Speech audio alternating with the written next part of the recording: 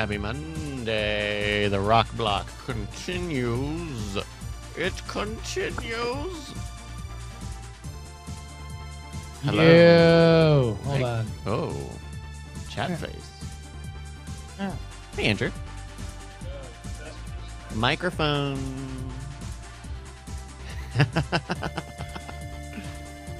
There he is. Justin, you see my last text message to you? Which one? I mean, I know you never checked them, but I'm asking on this one, so I know you didn't see it. But well, I'm sorry, Andrew. I didn't mean to keep it from you, but you mentioning that was it was unfortunate that you were happening to get into it as a hobby at the point where that deal was closing. so, Bryce, I had this dream that, like, sort of We like are a live, normal, by the way. I had this dream last night. It was like one of those very realistic, everything's mundane. I'm sitting at a table somewhere at a mall or something like. Justin says, "Hey, how you doing?" And he hands me a pop-up book that he designed. Right? Okay. Like, he made a pop-up book and said, "Yeah, I kept it kind of a secret, a thing I've been working on." He goes, and I just signed a four pop-up book deal for $1 million. Wow, okay. That's not bad. And I'm like, that's great. Like, I literally in the dream had to go into the bathroom and go, man, why didn't he tell me? You know, why didn't he tell me? It was very realistic. I'm like, that's great, dude. That's great. I'm like, I feel it's just that he didn't tell me. The thing that bothers me is that's it, you know? Did he have his pop-up book? Was it like the big fancy ones that you've been getting into lately? It was good, not really that inspired. It was colorful. It was well produced, but it wasn't like, I'm looking at this going like he could have done a lot more with it if he'd, called his buddy, but he wanted it to be his thing, his show, so. That's the best part of it, is that the book wasn't even that good. It wasn't bad. It was just sort of like it just made me go like, man, like, Yeah. Anyway, I'm very happy for you. Very great. Good luck with your pop-up book. Can you confirm now, Justin, if you are or not getting a pop-up book publishing deal? I am indeed not involved in any negotiations, nor have I ever been in pop-up book publication. No. Wink. Mm-hmm. Where's Brian? Which is exactly what somebody was working on $1 million deal would say. Yeah, exactly. No, hey, listen, everybody's not running for president until they're called to run. So, Yeah. Oh, man. So weird. It feels like we just did this 2 days ago. No. Oh my God, I know. I was just thinking about that. Or it's like, man, we're just gonna wrap it right back around and do that at Night Attack tonight. Yeah, Night Attack would be good. We got a lot of really good questions for tonight's. Yeah, thing. I feel like this is. It'd be solid. I'm fine with this just being kind of a hang loose sort of episode with Night Attack. Oh, heads up. On this show, I'm probably gonna have to dip out on After Things fairly early because this was the only time I could get physical therapy. Okay, yeah, that's fine for me. What a diva. Before Dragon Con. Yeah, so we're doing Night Attack tonight. If people aren't able to see it tonight, I'm probably just gonna rebroadcast it tomorrow at normal time with the pre-show and stuff. Because Brian's doing his Wizard Academy class tomorrow and Wednesday, so he's gonna be pretty swamped to do it tomorrow night. Hey, there he is. Yo, where, what am I filling out this time? No, we were just explaining the scheduling situation. Oh, Life. got it. Life. Whew.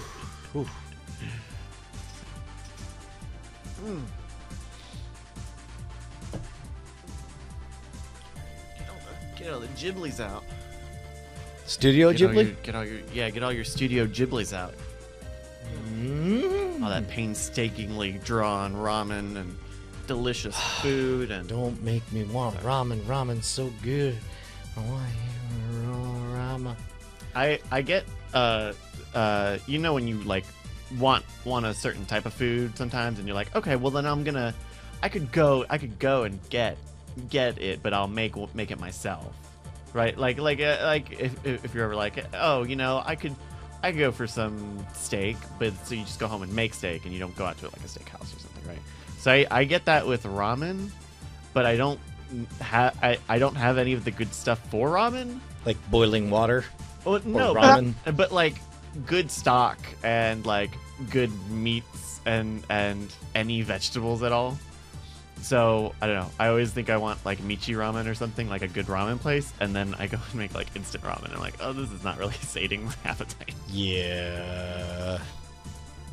That's my weird food story.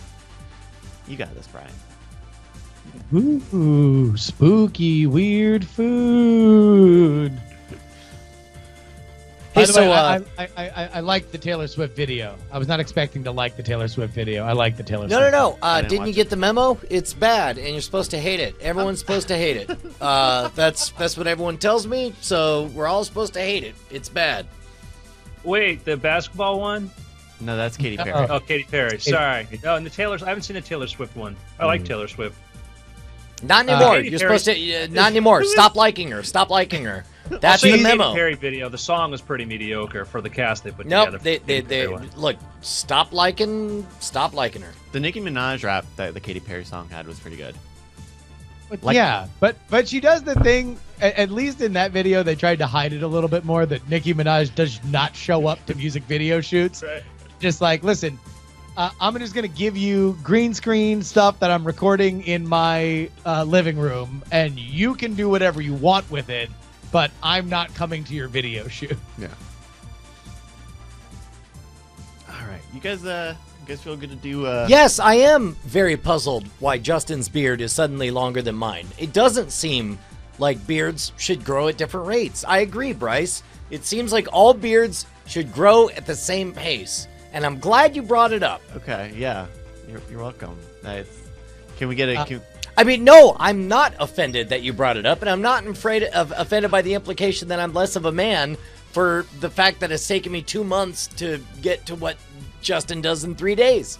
I'm glad you brought it up, Bryce. Good job. Listen, man, Good job. It's very I think- early in I the think- day to start internalizing. You should add beard growth to Bernie Sanders' platform. About time that the beard growing 1%. 10% of the bottom beards that grow 10% of the 20% bottom in only 90% 3 of the- days.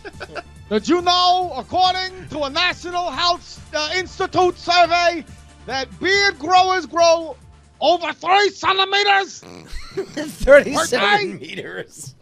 Even 3. I heard 3 centimeters, and that's still a lot. I thought 37 Well, meters. To be in character, he's not really. 37 meters. It's That's getting what I longer. heard. It's a fish. It's your fish story. It's this beard. What if you bearded as fast as you snotted? Just as fast as like snot would drip out. So for like a really long time, no growth, and then one day, and then allergies, Oh, like something Jesus. blooms, and it's just like, it's gonna be one of those days. It's hair as your beard season, guys, visibly am I right? grows. You ever get like a runny nose and it keeps going, and you're like, "How is my body producing this?" Yeah. Oh, You're totally. like, how it's got to be just making it nonstop because you're like, it's more than my head can contain. Yeah. But why is it that I have too much now? Especially if you're not sick. Yeah. You know. Could do a ponytail. If somebody gives me one of those orthodontics rubber bands, I could do. that Oh right God. there. Just saying.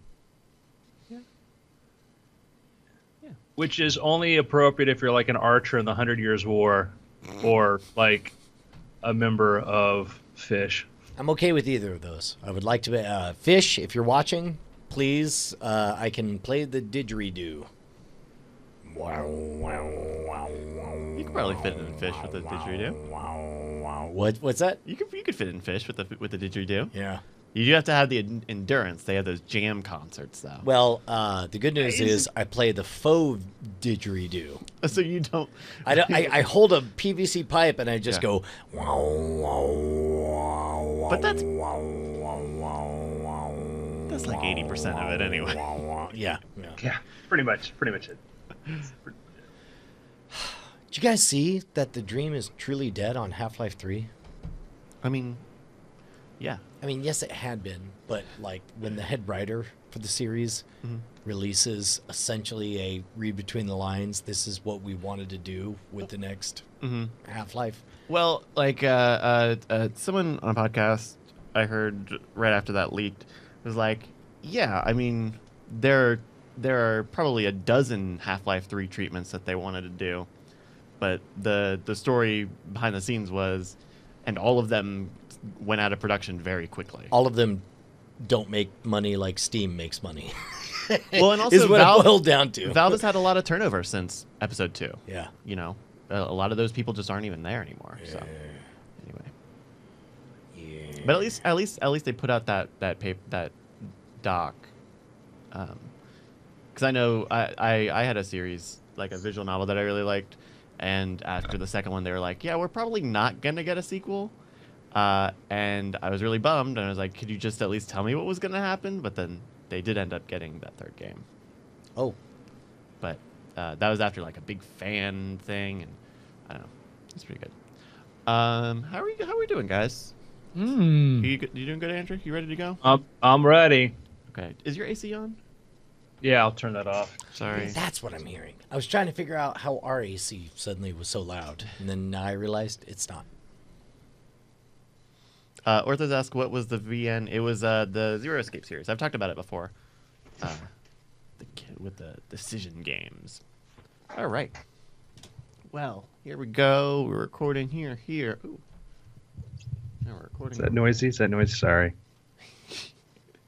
All right. Well, Andrew, take it away for Weird Things in 3, 2.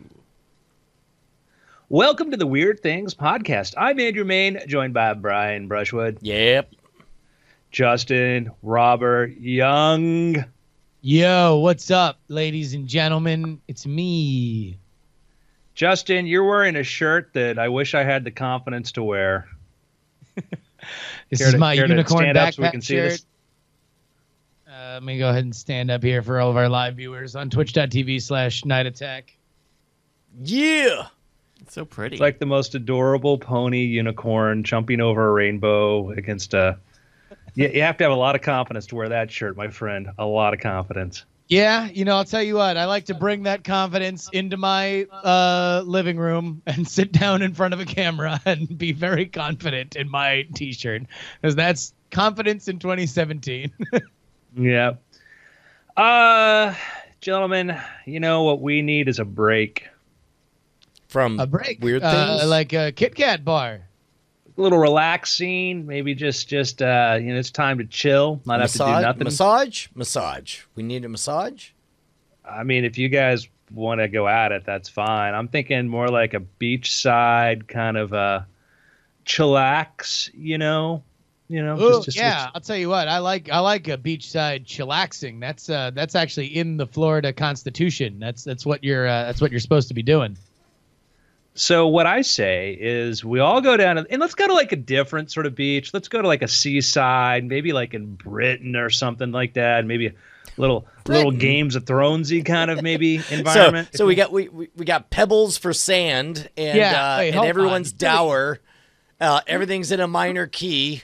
It's overcast and we're definitely drinking Guinness. Yeah, I mean it's not. Not an LA kind of day, but it's pretty So nice. are we thinking like a seaside resort, like a Blackpool or something? Yeah, kind of like that. Maybe East Sussex, kind of this sort of a, just relaxing kind of. Oh, yes. East Sussex, as we all know immediately where to point on the map for that. Thank you, Justin. I'm like, what the hell is this? I don't know what East Sussex is like. Well, imagine Sussex. Right. And we can go to the west. Okay. Or we can go to the east. Okay, great. Not north. Great. Not south. Got it. Okay. Here we go. I'm taking a look now. East Sussex. Wow. Okay. You may have spoiled it for yourself. Right there on the English channel, you can actually look into France and Belgium.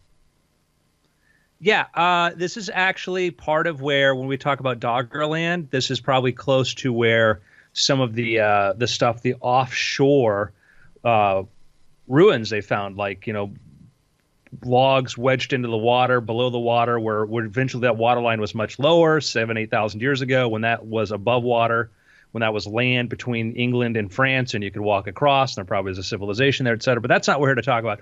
We're here just to relax on the beach. Relax on the beach.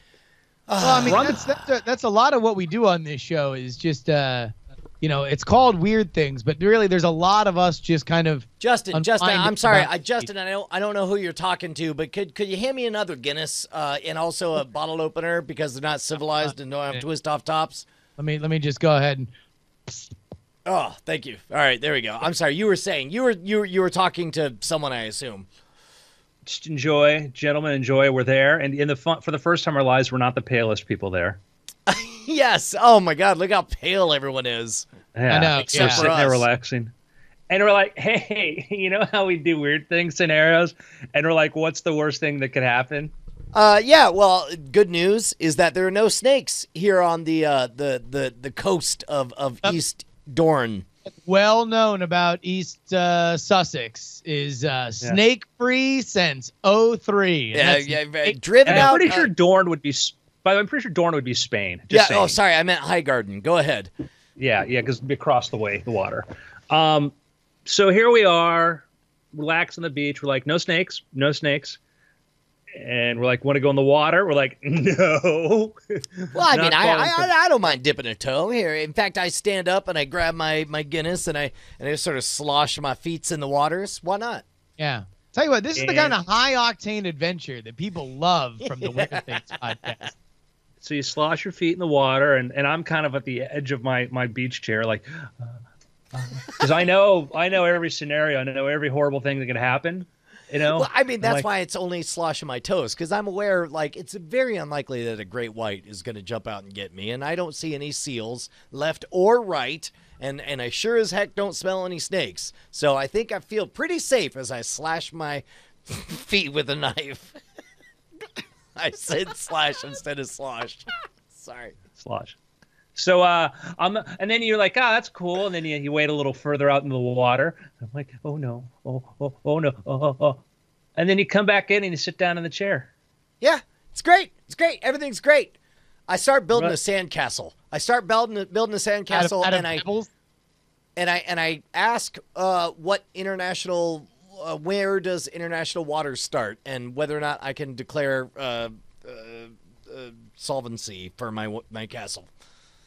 I'm worried maybe you're building a little bit too high. I'm like, is this a weird thing scenario where it's going to collapse on us? I'm like, I'm sure it's fine. I'm sure it's fine. I stack it up really, really high, and I'm carving like the face of Justin in one. It's got a majestic beard, way longer than my beard, even though he's only been growing it for 10 minutes. Oh my God. What are you doing, Justin? Oh man, I'm actually making a fun little pebble angel in the pebbly beach. I'm just I'm moving my arms and legs up and down, making it's a little uncomfortable. I'm not gonna lie to you. It's not quite a snow angel or a sand angel, which is a fairly easy thing. I'm starting to get them stuck in crevices, but I think it's a fun way to take an Instagram photo. And I'm like, isn't anybody anxious? We like, guys, it's like you're in a dream and it's a dream. Like you're in a dream and your best friend surprises you because he made his own pop-up book and had a $4 book $1 million deal. He just out of nowhere. Actual dream I had last night where Justin's like, hey, I made my own pop-up book, didn't tell you. Hold on. Is this why you tweeted out that everyone should keep their eyes out for Justin Robert Young's future exploits? I tweeted that before. That was a really weird tweet, and now I know why. Not unlike the Notorious B.I.G. song about Tupac, and then Tupac, Anyhow. My point is, I'm on the beach. I'm a bit anxious here because I'm like, this feels like a weird thing scenario, guy. But like, I'm watching the water. I stand up and I say, who wants to play 500? 500. I grab a football, and I was like, and I call out 100, and I throw it up in the air. In East Sussex, that's called a oblong roundy. I grab an oblong roundy and I hurl it into the sky.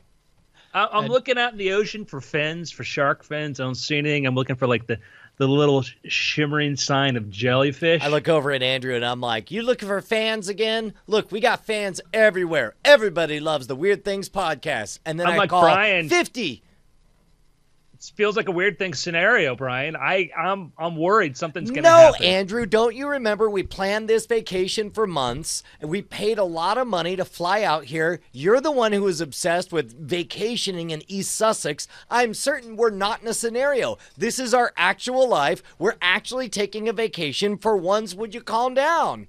And by the way, right. Brian, 500 in British pounds is only 386. So Right. we're only playing 386 with an oblong rounding. Okay, 386 with a lob, whatever you said, not throw it.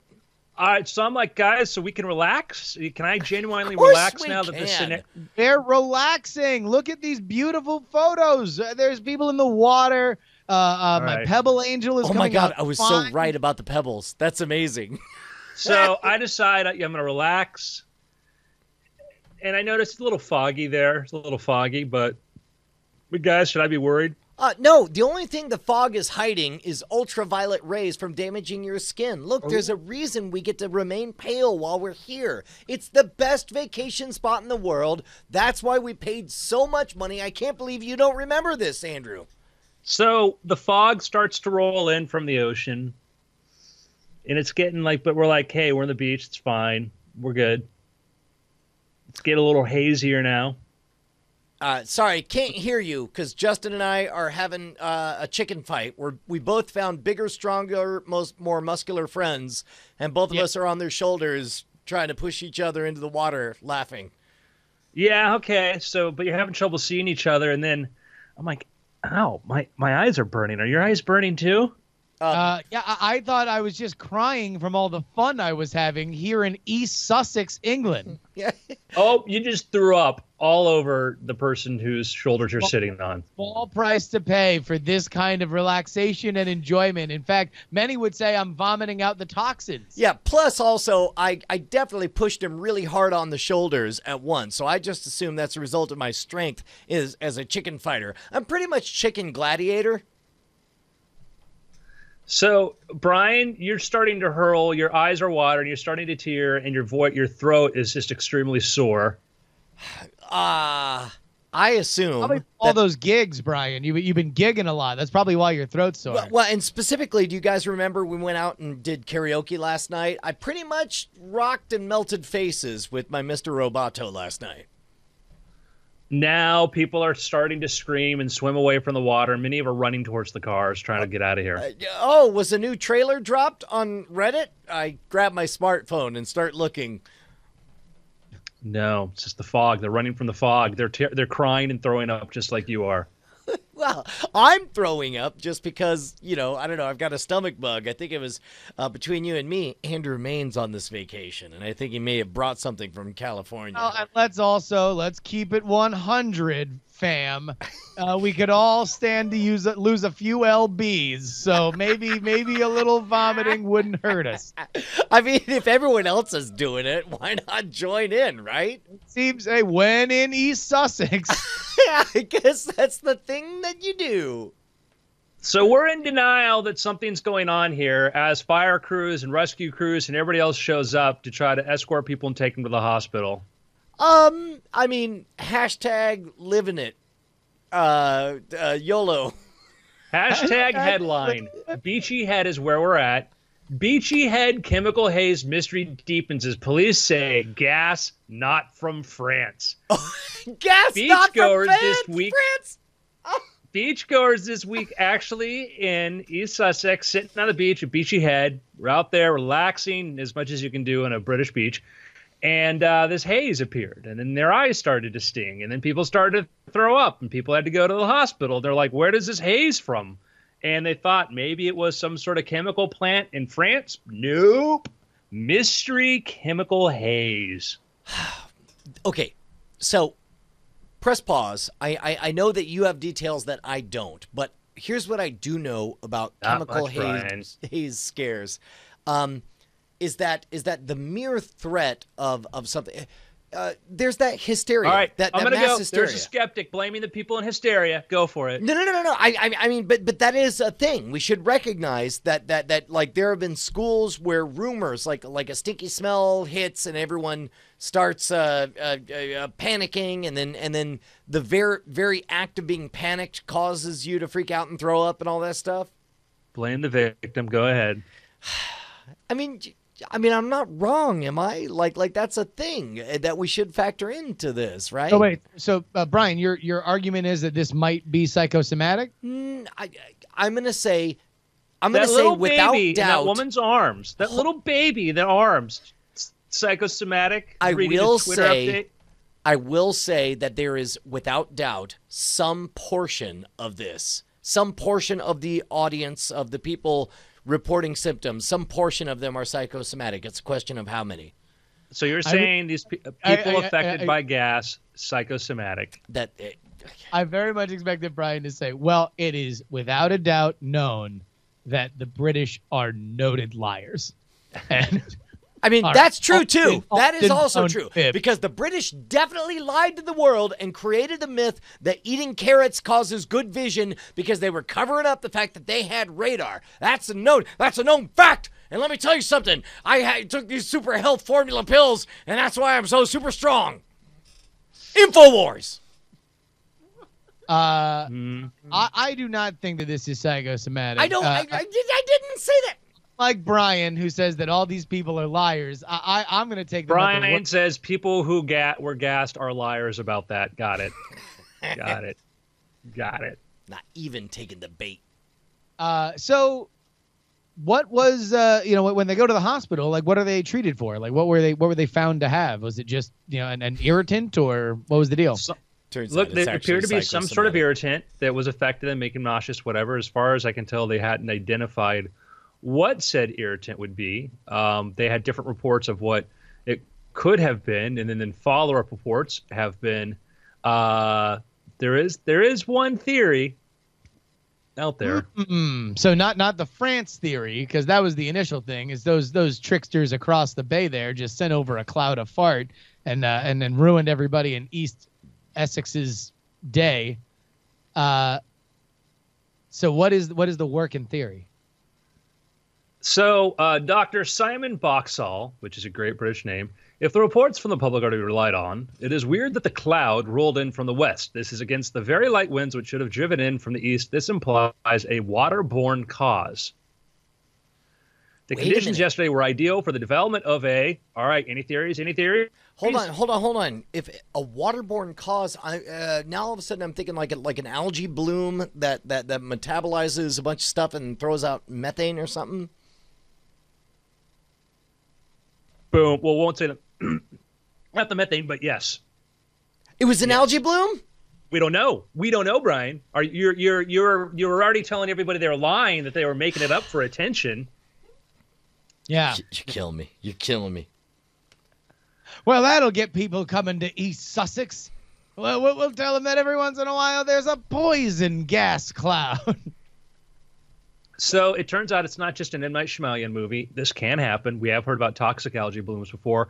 That is the theory. That is a theory, that there was a toxic algae bloom out at sea. And of course, it'll get blamed on man somehow, because they never did that before humans existed. But now we'll figure out a way to not accept the idea nature wants to kill us. Nature wants to murder us. So if it is an algae bloom, what kind of compounds can they manufacture? I mean,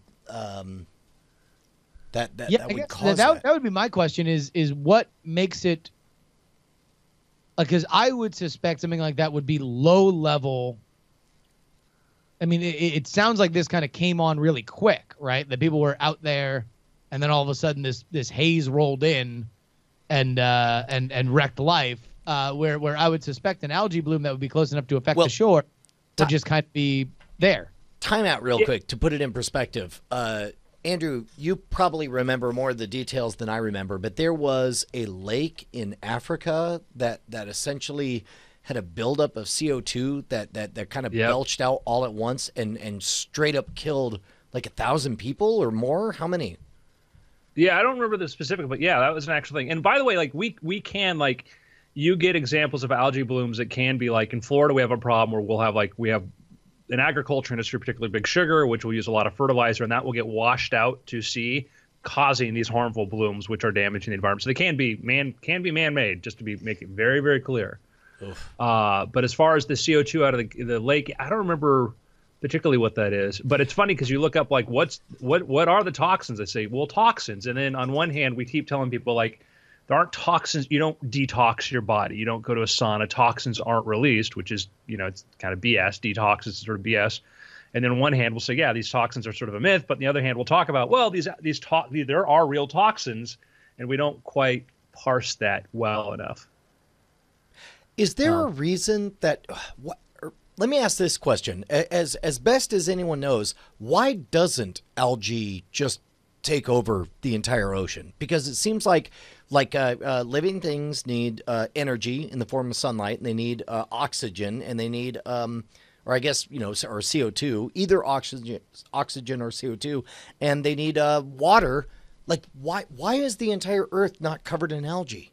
Well, think about this. What causes an algae bloom? In the case of fertilizer, it's putting these nitrates and stuff, the nitrogen out there. Its fertilizer will increase the presence of the algae, which means that there is a component in there. It keeps it sort of at level. If there was more of it, they would have that. And to think though that we have had an example of a very runaway effect of an organism sweeping over and taking over before, which is why our atmosphere is filled with oxygen. Right. Or not filled. It's 12%. But the point is that, the oxygen we have on our planet is from sort of a runaway biological effect.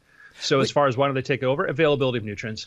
Which, by the way, not for nothing, separate side thought, but back in the dinosaur days when bugs were, 3 feet wide and so on, the reason I was enlightened to discover was because the oxygen, there was so much more oxygen in the atmosphere at the time. And then as a result, like without lungs, bugs were able to grow much, much bigger because they could just absorb more oxygen through their joints and whatnot. Yeah, if we brought the T-Rex back, he would be like wheezing a lot because the amount of oxygen in the atmosphere is very different. For him, it'd be like, being high up in the Andes. For us, be like in the Andes Mountains, which is like one of the examples I've made way back before about we can have dinosaurs, but we may never get their complete DNA, but we actually be able to get fragmentary DNA. And if we wanted to make one that you could go see in a theme park, you would have to re-engineer it because, the T-Rex as it was 65 million years ago would not be very happy today. Well, and it seems like you probably couldn't even really get it right just because the conditions are so different, right? Yeah, the atmosphere, what they ate, et cetera. It's a... and it's one of those things that like there's plans, like serious plans to try to bring back the woolly mammoth, and we'll be able to bring back or make something that looks a lot like a woolly mammoth, but there is the idea that we're sort of taught in schools is that inheritance comes strictly from DNA, which is not quite the full story. We have DNA, but then you have what's on the surface of DNA. You get what's called like methylation, which are these basically proteins that cling to the surface of DNA, and it's added in for information. It's like an update patch. And if you don't have the methylations on there, it's why we still can't like clone people, as far as we know. Wow. Is that extra data is missing. And so you can infer anything if we did either like a woolly mammoth, let's use that example, you are ultimately creating a new creature. That is at some point echoing. Which, by the way, for the record, I'm for. I love the idea of what Kim Stanley Robinson posed as eco-poets. People, and this was all in the context of terraforming Mars. I think we should have eco-poets right here on Earth. Just freaking tinker with DNA, make some beautiful, strange, wonderful creatures and environments and ecosystems. Sure. I'm game. There's no way that'll end up destroying humanity. Let's go. Well, if we're going to go, I mean, why not a science fiction trope? Sure, yeah. Come on.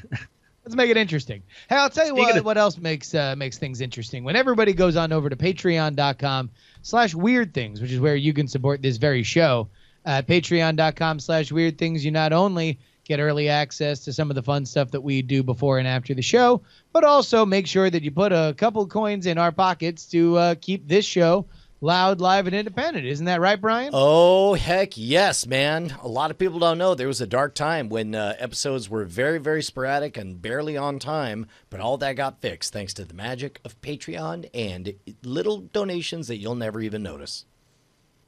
We appreciate your support. Gentlemen. There is John Brockman, who's a pretty accomplished science publisher and has put out a lot of great books and represents some of our favorite science writers, loves to ask provocative questions. And one of the best questions he ever asked is, what do I believe but I cannot prove? And I'm going to go forward and say what I believe but I cannot prove. It's going to be a two-parters while you guys think about what your answer to this question is, okay? I believe, first off, given what we've discovered now with ruins like Göbekli Tepe, what we know about Doggerland, what we know about the very different landscape that exists 8,000 or 9,000 years ago before we entered our current interglacial period, that as it got warmer, that the world was a bit different, but that I believe that within pre-civilization, the idea of, let's say, Egyptian level, whatever have you, monuments, agriculture, etc., goes back several thousand years before where we thought. Several thousand years before we thought. Maybe 10. I believe it goes back 10 or 12,000 years and not just 4 or 5. I think it goes back 10,000 years while we were still in an ice age in parts of the climate. Like most of the world was actually really nice and warm during the ice age, by the way. Kind of all the cold parts were sort of concentrated in the north, but it was really kind of warm and nice in other parts. I believe that we had civilizations at least on par with, Mayan, Aztec, whatever, 5,000 to 6,000 years before we're aware of now, okay? And I think that what happened is they went through, as the climate changed, they went through a decline, things fell apart, etc. I think that, whatever they built became sort of ruined. I think as ice, as the glaciers, retreated and it changed things, they had climatic change, etc. I think that could have, I think that's a reality. But I'll go for the boulder, and there's evidence of this. There's evidence of this now, like I mentioned before. We find evidence of, small little docks and things like that in the ocean that were part of Doggerland. We have Göbekli Tepe right now, which is 10 to 12,000 years old, and we're finding evidence of agriculture before we thought agriculture existed. I'm not saying that, so that's not the crazy thing for me. I'm going to give you my crazy idea. You ready? Wait, so your not crazy thing was that there were ancient forgotten civilizations for which there was very little evidence 10,000 years ago. But growing evidence, though, Göbekli Tepe, whatever, is not really a controversial point right now. Got it. You with me on that, though? Yep, that's not. Within the rules of this game, I can be on board for this, but that's pretty out there. And knowing that that's not your out there claim, I'm pretty excited to hear what comes next. We talked about this before. About 105,000 years ago. 105,000 years ago was the last interglacial period. We're in an interglacial period right now. It's why it got warmer. It's why sea levels have been rising for the last 6,000 years. 105,000 years ago, the Eemian period was as warmer than it is now. Okay, now so we know the Eemian period was warm. As warm it was now. Glaciers had retreated. Okay, so we had glaciers retreated, and we had like much of and actually it could have been more land available. Like if you go to the steppes of Russia, etc., you go further to the north, etc., more land, etc., whatever. Neanderthals were around. Neanderthals were living in Europe, hanging out, doing whatever they do. Denisovians were around in Europe and Asia, etc. Homo sapiens, we thought, didn't leave Africa until 50,000 years later. But now there is traces of genetic evidence that perhaps there was an earlier Homo sapien migration, or you could have had some other, version of a proto-human that was comparable to us, whatever. I think it's entirely possible that there could have been Homo sapiens, there could have been intelligent tool-making users, maybe a little bit more communal than Neanderthals. Neanderthals, as far as we know, didn't trade very widely. That could have made its way into Europe, parts of the Mediterranean, parts of what we call Russia, etc., Turkey, places like that. And I think they could have built a civilization. not cars and trucks and satellites and things like that. But again, agriculture. Maybe they started agriculture because this seems to be something that came up. Now that we pushed back agriculture in towns and things like that with Göbekli Tepe, maybe 100,000 years ago, that happened before. 100,000 years ago, maybe there was a civilization during the Eemian period that inhabited parts of Europe, Asia, whatever, to an extent. Again, all it takes is maybe 6,000 or 7,000 years, and you can start spreading, and maybe we would have had pockets of that. Sophisticated, did they ever develop writing? Did they ever develop, big monuments and stuff? I don't know, but as the interglacial period from the Eemian period ended, the glaciers would have started to expand and push through all of that, and perhaps causing them to go extinct and limiting their impact. So so here's the difference. Is this unproved or unprovable a thesis, do you think? Unproved. Unproved, but possibly provable. So if you could find artifacts of the civilization. Well, and remnants of what, genetic code is still in them. Yeah, there is hints. There are fragmentary hints. There might be some genetic evidence. There is genetic evidence now. We think there could have been an earlier human migration, which was just a theory that I had because of the Eemian period, looking at that map, looking at the spread of humans, going, why wouldn't we have gone there? Why wouldn't we have expanded through there? And granted, population size are different, a lot of reasons. Why wouldn't we have? And then now there seems to be evidence that there may have been traces of human DNA in Neanderthal DNA before we thought humans and Neanderthals mixed. So there's a little bit trace of that. I think that once we identify, if we say, hey, we think 103,000 years ago, there could have been something here and we can get an idea of what things look geologically, maybe it gives us an idea where to look. We're very good at finding cities. I'll give you an example of we can find stuff in Europe and we can find stuff in the Middle East because we keep building cities on top of other cities. River courses change, things like that move, and that kind of throws us off. But we're kind of fairly good at finding where things are. I mean, there are things we don't know, but there are cities we just don't know which city this was. But it could have been, part of an Akkadian civilization. We just don't know which one it was.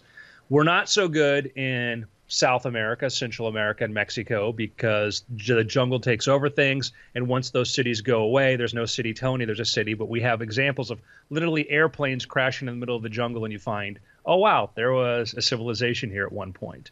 And we find pockets of these in South America, et cetera, but it's harder to find. It's much, much harder to find there because they went through decline, and particularly when disease was introduced from the West and those populations died off, the jungle took over. So there's not a long, unbroken line of people sort of living there. So if you have a radically different environment 105,000 years ago, and then the Ice Age swarms back in, you get a broken line, and where there was rivers and valleys and other stuff, that ain't necessarily there anymore. Right. It's harder to find, but it could be found. So, what do I believe but cannot prove? I guess inherently, I truly, truly believe that it's not humanity's destiny to leave this planet. I honestly think it's humanity's children. I think I believe, but cannot prove, that we're going to develop artificial intelligences that maybe will carry simulacra of us to the stars, but I don't think we're going to leave this solar system. I think that we are the precursor race, and it's our robot children that will spread. And when they start spreading, they'll spread forever and everywhere. But I think that's very likely where we're headed. Can't prove it, though. You have a skeptical look on your face, though. I mean, I like that you... I'm going to be condescending here, Brian. I'm warning you. Hey. Okay? Right. Warning you. Newsflash. Andrew Main, condescending to Brian Brand. I know. I'm just calling in advance. I think it's adorable that you think of them as our robot children, but I think AI are going to... We're going to be bacteria to them. And we like, hey, we're your mom and dad. And they'll be like, you are nothing to us. And so...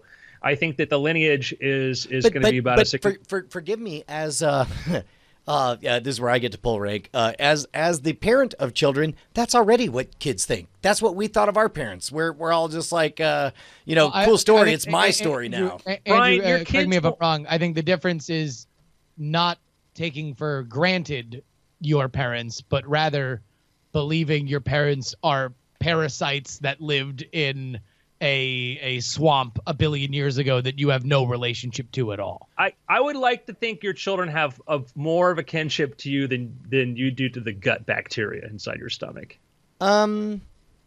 We hope, Brian. I think you're a good dad. I would if you were my dad. No, but I think it's endemic in humanity. I think all of us believe we're the stars of our own show, and that yes, when the spotlight is on us, we acknowledge our parents and we say good things about them. But I think secretly everybody is driving their own stuff.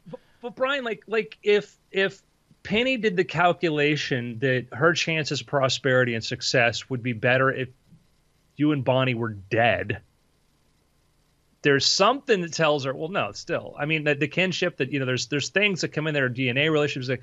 My thing is that I don't know. Again, I don't know what AI will be. I'll make it very clear. I'm not like, well, Brian, I know AI and you don't AI. Let me make it very clear. We're both two guys just kind of going. I think that when I look at AI, I don't just think of like a slightly smarter version of us. I think of something that is alien, a million times different and advancing, that is so evolutionary more advanced than me, than I am even from, a mouse or a simple bacteria. And the thing keeps accelerating, and that doesn't look at me like, well, doesn't necessarily have any concept of kinship or anything, because I'm so primitive to that. And not primitive, like looking at a caveman. Who would make that AI that wouldn't even acknowledge kinship, or because it seems to me like it's humans the first that AI that makes the next AI. I mean, that's what I see as this chain reaction of we just end up with. It's like, well, who would make it? Well, an AI would, and the next AI, and that's the. But each AI, the first AI that makes the next AI, and on and on and on, into all of it will be baked into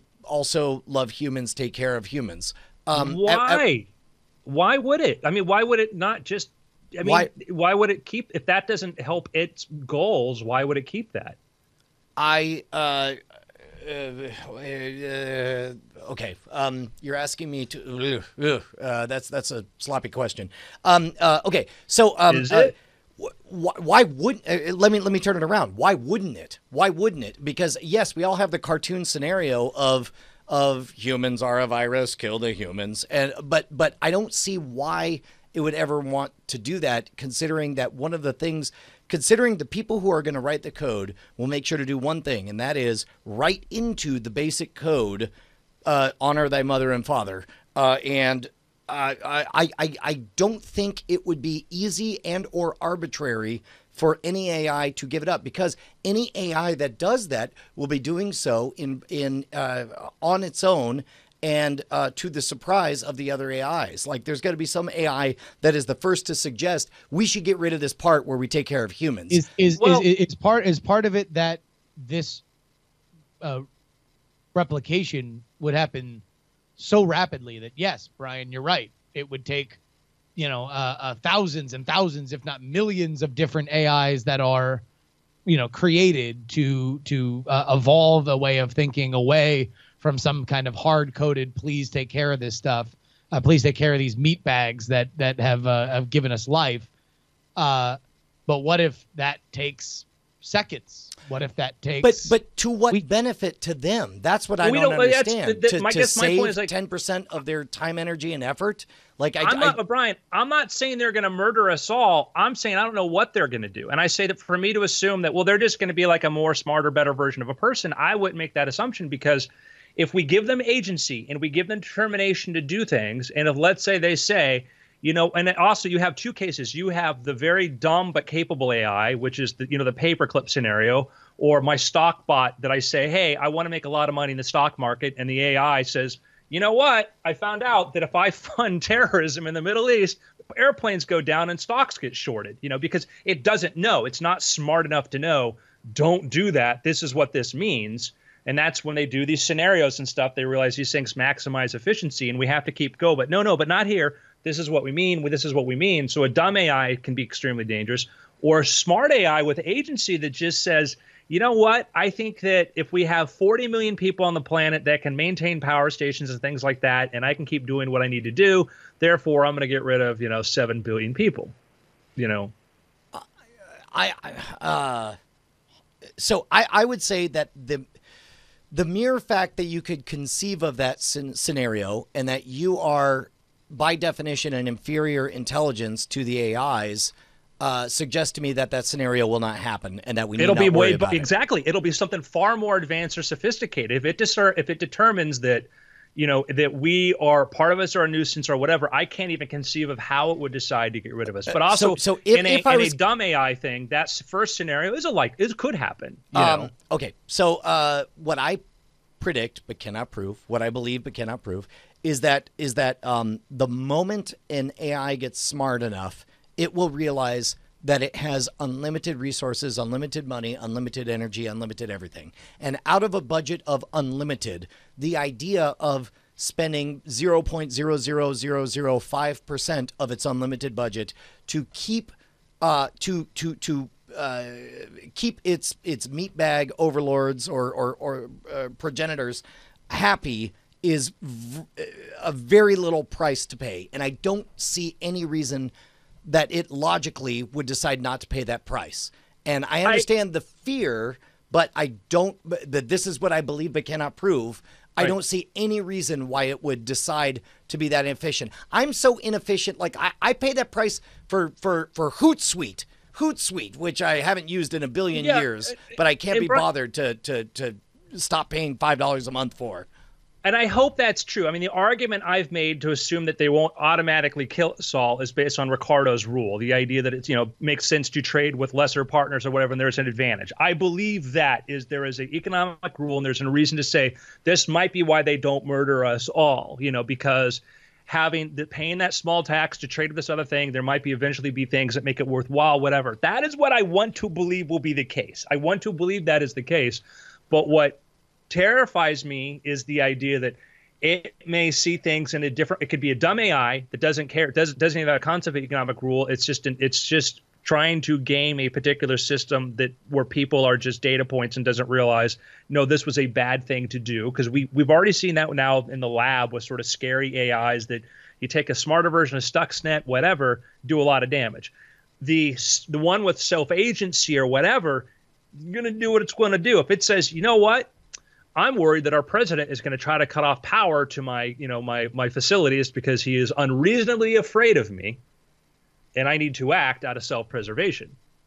I guess what is confusing to me, number one, interesting. Nothing you've talked about is about my actual thesis. It's all about how you feel about my thesis. Like nothing you've said disputes my thesis that it's our children that are going to. You're like, why are you calling them our children? No, Call them our destroyers. Know, Brian, you may be right. I hope you're right. For me, it's like, man, I don't share that view, and I don't know. I'm not saying, Brian, you're wrong. I don't effing know. I'm just saying, well, here's how I look at it. Well, so help me understand it. On which part do we disagree? That it will be an AI that supersedes us and goes out, or is it my affection for them that disturbs you? I mean, it's not. The unquestioning think that they would have affection for us. And I'm saying a question. That's not fair to say to you, okay? Well, no. This is my affection for them, not the other way around. Yeah, I know. But you said they look at us as parents or whatever. And my gut is that I see that next generations and the further generations of AI are so divorced from us. They you know, I strongly suspect for the next 100 years, every programmer is going to bake in affection for humans into every AI. But I might be wrong. But yes, I don't see why they wouldn't. If they have agency, then why don't they just cut it out? I mean, I'm smarter than the thing. I'm smarter than this thing that's a million times more smarter than me that I'm making. Well, for the same reason that you don't cut out, for the same reason you make less efficient decisions than you might otherwise make, because it's baked into your DNA that you have desires. Yeah, and I guess I think we're circling around the same maypole, a couple times here, but. I definitely think that both of your opinions are represented here. That Brian, you believe that it will be harder for that hard coding to come loose than Andrew is assuming, right? Is that fair to say? Yes. Also, none of that is my point. My point is that it won't be us that leaves this solar system. I think humanity will die in the solar system. I think that the only thing to leave this gravity well will be our children. So wait, hold on a minute. Whether our children slaughter us Earth on or their the way Milky out or not is irrelevant to my prediction. Sure. Earth or the Milky Way? Because I think you've used them interchangeably. Oh no! I've not. I've been very clear that it's our solar system, our sol system. I don't think we're going to leave our solar system. Okay. And certainly not our galaxy. From a technical point, I think that it's going to be really hard to leave the solar system packed into meat bodies unless we do. We can do. No. It's just a matter of energy and like using light. We know the method's going to be light propulsion. The most efficient method is light propulsion, and so we know how to do it to take amount of energy. So I think humans will leave. I think that humans people with DNA and meat packages enhanced or whatever. But I think humans will leave. So and along that line, let me agree with you to an extent. I think very quickly we'll figure out that it's easier to change humans than it is to create technology that makes it convenient for human bodies to leave. I think that will change our definitions as to what a human is, and I think that our consciousnesses our conscious thinking entities placed in robotic avatars will be the best way to do it, and I think that's what's going to happen, or some version thereof. And again, and as for our listeners, this is why we do the show, is so you get two guys who feel very passionately about this arguing over this. Neither of whom have really any basis for their very strong held beliefs. None at all. No. Just so you know, this is why we decided to do this show, is because we're like, man, we can get into the nerdiest arguments over this sort of stuff. But no, I think robots are going to do this. Wrong. Robots are going to do this. So. What about you, Justin? What do you believe but cannot prove? I believe that an ancient civilization would win a fight against advanced AI before they left the solar system. That's my prove it, suckers. I'm tying them together. I don't know. To be honest, this is something that kind of I'm kind of at a loss here. I don't know offhand anything that would be smart enough to hold up to what you guys just said. I was gonna make some joke about a video game, but I got nothing. Dinosaurs coming back. We all live in an AR one day. Yeah, I was thinking about that. I was thinking about the idea of like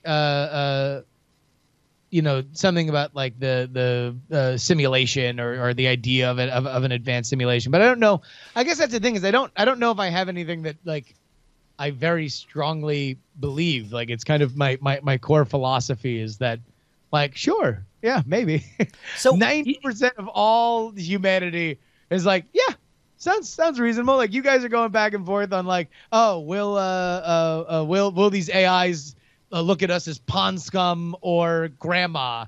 And I'm like, both seem fairly likely to me. So, like who knows where this, it's like betting on like, I don't know, man, when I snap the stem off this bottle rocket, I'm positive it's going to go left. And you're like, no, I'm positive it's going to go right. Who knows? I can totally conceive of a world in which, let's imagine a evolved philosopher race that says, what do we want? And then as a society, they say, we want to go to the stars. And they say, okay, we're running the numbers. That would be very expensive and very hard. For 5% of the cost, we can create a simulation into which all of us go. And it will be a simulation of a reality with slightly more convenient details that will, in the simulation, it will be possible to go to the stars. And specifically, you can live any life at any point in that simulation. And of that time, we think that the time that space travel gets commercialized and suddenly the stars become available, it seems like the best life to live would be one that you spend around 20, 30, 40 years, essentially earthbound, and then are there for the moment that all of a sudden the stars become open to you. The more I think about that, the more it feels like not the craziest thing on the planet that we're living that simulation right now. Yes, and let's say we build our laser, we're at a point where we have tremendous amounts of energy and we can build our laser propulsion systems. We're pushing probes and satellites as far as we want other star systems.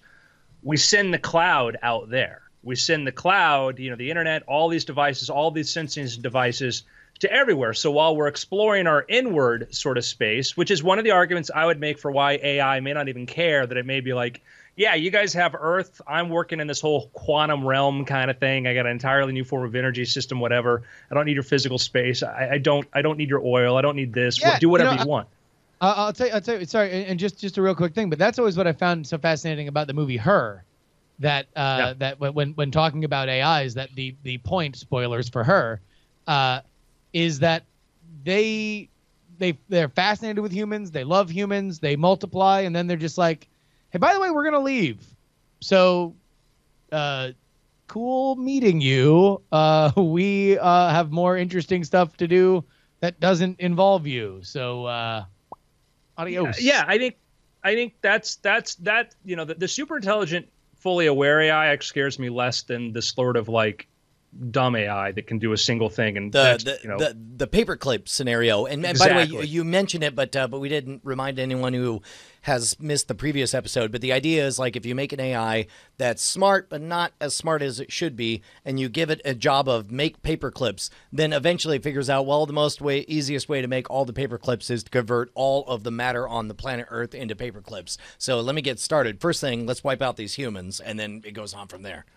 Yeah, which, it's a scenario. So I think that, yes, Brian, I think that our exploring of inner worlds is going to be fascinating. And when you start mixing, quantum computers with virtual reality and creating these universes that could have a higher fidelity than we have, that if we put ourselves, if we're able to digitize ourselves, our experiences to have even greater sensory experiences than we have now, I say yes, I think that's entirely possible. But I would also say that as we start to have the capability to expand and send probes and stuff and sensors and things further out into space, is that, we're going to have, we're going to spread the cloud of what, of consciousness, sort of, that the web goes out there everywhere. And I'd be like, oh, what's it like?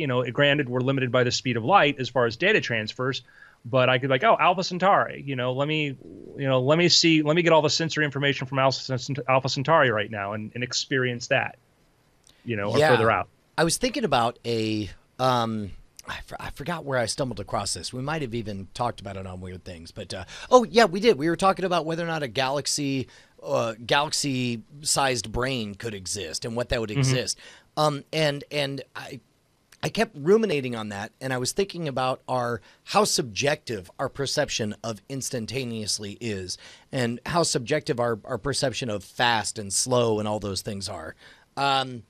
It seems like whatever you are, you define your reality at the speed that you live it, basically, right? Like by which I mean flies and little critters have a flea. A flea has to a flea's perspective, we are giant, slow, lumbering man beasts that try to reach down and slam it. And only one time out of 10 do we actually move fast enough to grasp it and then pinch it and kill it between our fingernails. But meanwhile, we look at, for all we know, our galaxy might be a living brain, but we just exist on a plane too fast to recognize its slow, lumbering thoughts. Does that make sense? Yeah, and I guess the one of the points that was made in the article as referenced from Nautilus, nautil.us, which is a great science magazine, was that you could have it work at the slower scale, but it's how many thoughts could it have between the beginning? How many thoughts would it have had since the start of the universe and now? And it would have a tremendously few number of thoughts because the amount of time it takes for connections to go back and forth. So it's, yes, you could build something of that scale, but you're gonna just need trillions of years. You may have, after the long, cold expansion death of the universe, it may have had fewer thoughts than a newborn baby. Yeah, because the amount of time it takes. Then you get into the next level. If you've watched The Elegant Universe, one of the theories that proposed is that the Big Bang was two, what they call them, brains smashing into each other, releasing a bunch of energy, and of course that leads to the idea that it might happen again. In which case you can then posit a mega brain that is made up of infinite BRANE for those of you. Yeah, correct. Like short for membrane. You can imagine a mega brain, BRAIN, made up of these explosions, of these smashing of brains, BRANEs, and so on. I don't know. Yeah, there's when they look at maps of the universe, there's part of space which appears to be dented, which suggests the impact from another universe. And I mean, man, like, I'm amazed anything exists at all. It makes my monkey brain hurt. I guess that's I have no problem collapsing back into like, whatevs. Let's play Hearthstone. It's like I don't have any problem with putting that in the black box of unknowable things. That's part of why I have what some people find an agonizing agnosticism, is because it's the way. Here's one thing I know for sure, is that it's unknowable and we're done, Maybe. Unless somebody wants to explain it to us. Or let me put it this way. Here's one thing I know for sure, is human score is still 0. And it's been 10,000 years. Yeah. I love Rick and Morty because of this. Go on. Because Rick and Morty, the kind of Rick's sort of point in his fleeting moments of coherency is that everything's meaningless. There is no grander purpose. It's the smaller moments that you have to embrace. That's where it matters. It's not in the bigger questions. It's in the small things. It's in the small moments. That's where life exists. Life doesn't exist in this big grand scale. Life exists in the small things. A laugh, joke, friends coming together, yelling at each other over killer AI. Yeah, man. No, yeah, you're not kidding. I can get behind that for sure. Yeah. I think that's part of the reason that I love it, is between all of its visceral, very hard to get into. Like that's what we've talked about this before. But one of the things I love most about Rick and Morty is how painful the admission price is. You have to get over how visually, aesthetically unattractive everything about it is in order to really experience those true moments of bliss and amazement. Speaking of which, we had 2 interesting, relevant quotes from Elon Musk. Somebody asked him if he liked Rick and Morty, and he said, "Yes, it's disgusting, but my kids and I love it." Yep. So he's a Rick and Morty fan. And then Brian, when he saw the SpaceX spacesuit, it made the comment that it looked like something from you said what, Mass Effect? Something like that, yeah. Iron Man initially. But. Yeah. Yeah, he made a video game reference too. Brian made a video, and Elon Musk said, somebody said looks a bit like Halo or Mass Effect, and Musk responded, "I played those games." Smile. Hey, speaking of Elon Musk, I saw on your Twitter feed that can you share the story of when you tried to do a pitch for a TV show on the next Steve Jobs, and why people didn't recognize how right you were on that? So a few years ago, I was producing some documentary series for a network that made it to air. Justin worked on this with me, and our good friend Mary Jarris was a co-EP with me. We go into a meeting with the network execs, and they're like, we'd like to do as one of the docs, we want to do the next Steve Jobs. Who is the next Steve Jobs? And I, without hesitation, I'm like, great, I know exactly who this is. And granted, this is 2008 or 9. Does that sound right, Justin? This is at the beginning of our friendship. This is when I first met Justin. Yeah. So, and I'm like, oh, it's granted, this is 9 years ago, but I'm like, oh, it's Elon Musk. They go, who? I go, Elon Musk. He's the guy who created the Tesla Roadster, one of the creators of PayPal. Now he's launched, he's got SpaceX. He's got the SpaceX company, and like Tesla hadn't even gone public yet, but I mean, we knew what Tesla was. So he's got his own rocket company. He's on the, he's already launching the Falcon 9 was the thing at this point. I said, this guy's building rockets. He's one of these guys. He's not just did something clever once. He's a serial guy, like Steve Jobs with Apple, sort of next, which then became Apple, Pixar, whatever. I said this is the guy you want to talk about, And like, well, no, we're looking for it now. We're like, no, we're somebody bigger. Somebody's like, well, if you want to talk about the person who's next, it means not everybody knows. Right. It means by definition he's not already there, and that's now's the time to catch him. Oh man, and that was like, no, we don't. We're gonna pass on that. We don't think that's it. We don't think he's it. We don't think he's going to be this thing. And then it was just like, Mary and I still joke about this still to this day. It's like, you're like, we need to know this. Like, no, we never heard of him. That's why we're telling you this is the guy. This is the guy. Yeah. So that was, not the first and not the last frustrating conversation with a network that's like, we want to be on the cutting edge, or we want to know this. Here it is. Never heard of it. Yeah. It's like, good. Yeah, I'm glad you guys who are sitting on the cutting edge and don't know enough about it. So you ask me, I tell you, and you're like, man, I don't know. Doesn't sound like anything to me. Open Bayou asks who they chose, but I'm gonna go out on a limb and guess that they ended up picking no one, because what they wanted was the feeling of recognition that only comes after somebody wins the gold medal, and yet nobody had started the race.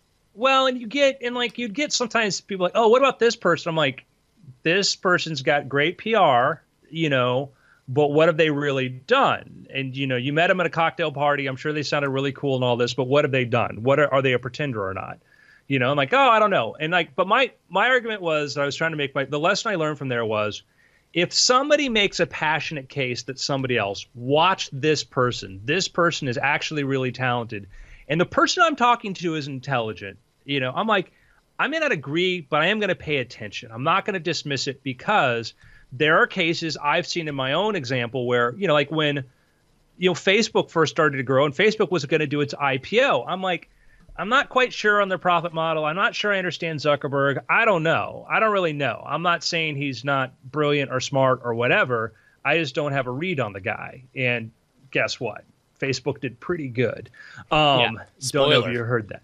And that was it. But I knew enough to know that, like, I'm not going to be like, oh, he's an idiot. And there were a lot of people, like, you go back and you look at, like, some people who are prominent tech guys right now, books out and stuff, who are like, just, he's doing it wrong. He's doing it wrong. It's like, well, and by the way, look at all the crap that Amazon got throughout the years about how much they weren't taking enough profits and their profit margins were too low, and they were too aggressive with their reinvestment. And today they closed the deal with Whole Foods, and the day of, they've got signs all throughout all of their stores talking about how much lower the prices are with Whole Foods plus Amazon.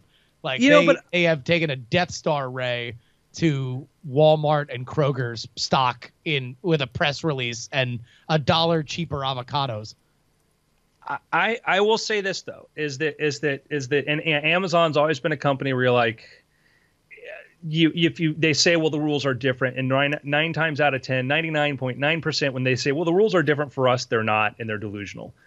Amazon is still trading at a 240 PDE, meaning that its profitability is still extremely razor thin, and we're betting on Amazon on the idea that it's going to keep expanding.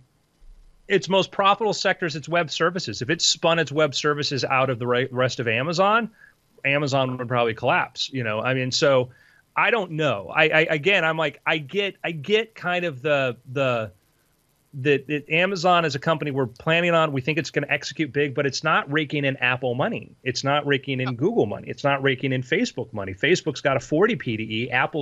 Amazon's 240. Meaning that the amount of what its valuation, what they value every dollar Amazon is, making, 5 times every dollar Facebook makes. So, but that's been the chorus on them forever, right? Mm-hmm. Yeah, I guess my point is just that it's like I'm not negative on Amazon. I love Amazon. I'm saying it's such its own animal. I would never begrudge somebody for looking at it and going, I don't know. When I would say companies like Apple or Tesla or Facebook or whatever, like, no, they're very clear, kind of like people go like, oh, people are negative on Tesla. They'll be like, they're losing money on every Model S. Like, no, they're actually making money. They're losing money because they're building a ginormous factory to build Model 3s. And once you understand that, you look at it differently. Yeah. But, yeah. Oh, what time is it? What? Guys? Are we back? Are we back? Speaking of giant tech announcements. Journey Quest! Woo! Do we have a summary? Yeah, here's what happened last time on Journey Quest. Awesome. Previously on Journey Quest! All right, let's come back to my place for some pizza roll. This man just sexually harassed this woman. Now he's making fun of sloths. This man is abusing robo people. Your reign of terror here is over, varmint. And there is a motorcyclist with a helmet on, with a sidecar, and motions for you to get inside.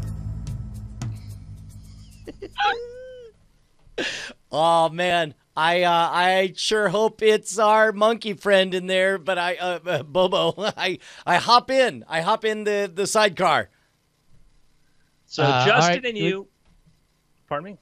Go ahead. No. Go. Yeah, you guys hopped inside of the sidecar. The motorcycle races through the crowd, plows through a lot of robots, decapitating left and right, just decimating times 10, so everybody gets killed. Most of the best ruled employees and staff that are standing in your way.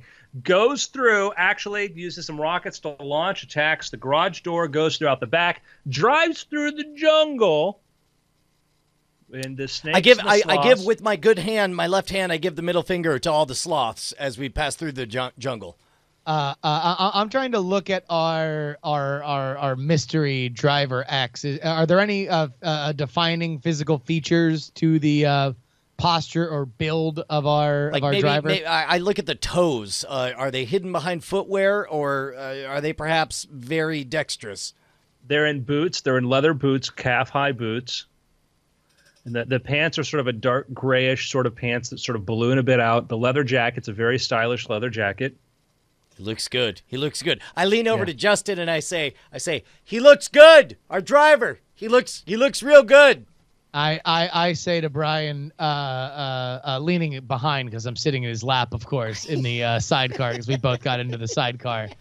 I got a bad feeling about this one, Brian. What was that? Don't worry about it. I'm uncomfortable with you on my lap as well, but I think we're gonna be just fine.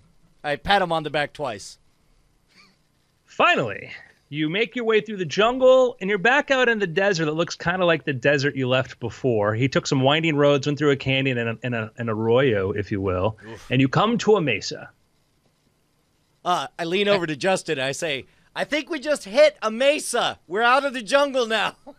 And you look back and you see this vast jungle landscape. You see the dome. You see everything. You see everything that you were. And then you see the sign that says, "Welcome to Best World, the best robot for robot theme park. Opening 2018. Hey, Justin, did you notice that that year is like... I know we're on some elevated plane in another dimension, but it seems like they have a parallel timeline. Yeah. And the sign below it says, located in Idaho, your Idaho, financed by mysterious Chinese billionaires. Hey, Justin, did you notice that it says it's in our Idaho? I can read the sign, Brian. Okay, I can read the sign. Okay.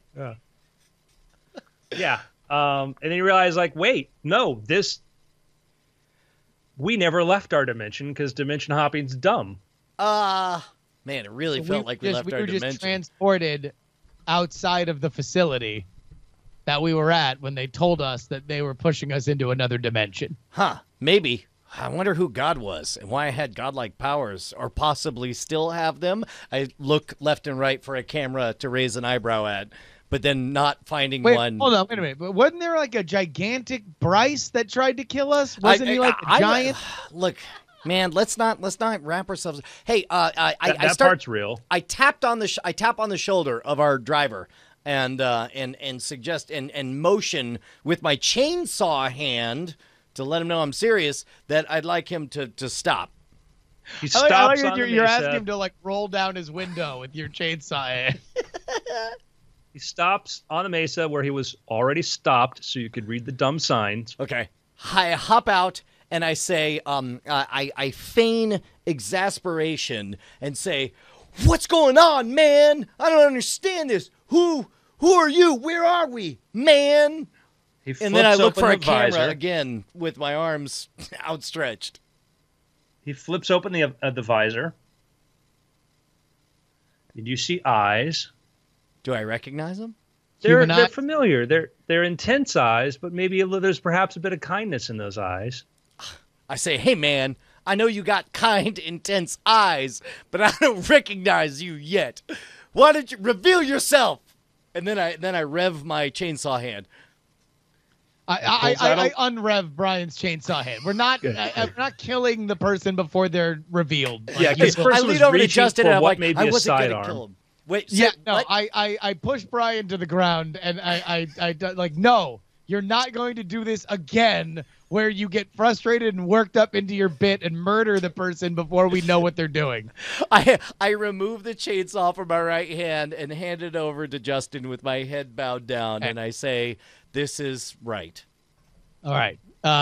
Reveal thyself, kind stranger. Takes off the helmet, right?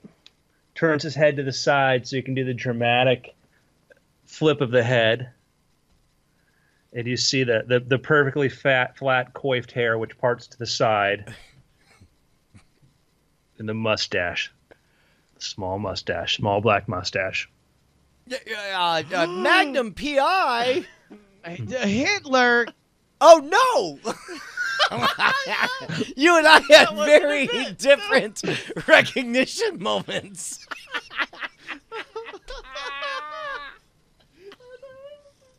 Wait. Say Hitler. I turned to Justin and asked. He was Der Spiegel's sexiest man alive in 1935. So I turned to Justin and I was like, "Are you sure it's not Magnum P.I.? This is definitely I'm Hitler." positive it's not Magnum P.I. We were rescued by Hitler, and I called this one because the boots were too stylish. Okay, so I grabbed back my chainsaw and put it on my right hand just in case, but I put my right hand chainsaw behind my back, and I was like, "Sup, bro?" Like you're hiding it? I mean, just I'm not threatening him with it. Is what I'm doing. I'm trying to show that I'm being peaceable. All right. I look at Brian and I say, "No murder. You do not murder until I tell you that we can murder." I hold up my one remaining pinky. We're on a 2-key murder system right now. I hold up my remaining pinky in the air as if to say, "Pinky promise, bro." And then I turn to Hitler and I go, "Hitler, what's up?" Hitler reaches over on the motorcycle. It rings a bell. Cling, cling. Then reaches over, grabs the edge of his face, and slides it away. No! And you begin to realize Hitler's only 4 foot tall and looks like a chimpanzee. Oh, damn it! I knew it. Is it Bobo? Was that his name? Bobo. I was like, "Bobo!" So I reach over and I hug Bobo jubilantly. And he jumps up into your arms. Oh, Bobo! I hold up my... That son of a bitch sold us out. I hold up my left hand and a thumbs up, trying to get him to do the same, so both of us can look at Justin and give thumbs up. All right. As you do this, you hear the sound of hippies, didgeridoos. No, sounds like. What's that, Justin? He sold us out again, Brian. No, sounds like sold us out again.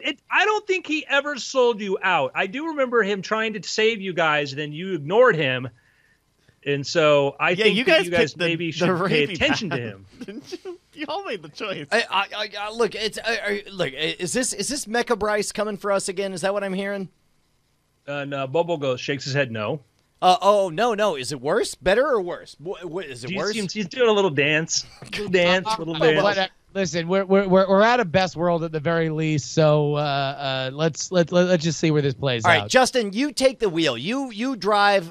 Me and I'll ride. We're waiting here for whatever is coming. He rang a bell, so something's coming. I don't know if I trust it. I feel like we should just get on the. I feel like we should drive. We're gonna trust Bobo for 5 seconds and see where it's. Okay, what about Bobo's past performance indicates to you that we should trust him with anything? I mean, he's lovable. Not argue as the oncoming whatever comes. What is coming? Okay, I look at Bobo and I give him a reassuring pat on the back, but while giving you a significant look that says I don't trust Bobo and we should leave right now. You look, and right over the edge of the mesa, something starts to move and lift. It's massive. It's ginormous. What's it shaped like? Can I detect color or size? Light gray. Light gray. And if I was going to guess what size it is, I know it's difficult to discern that. 10 times the size of the Hindenburg.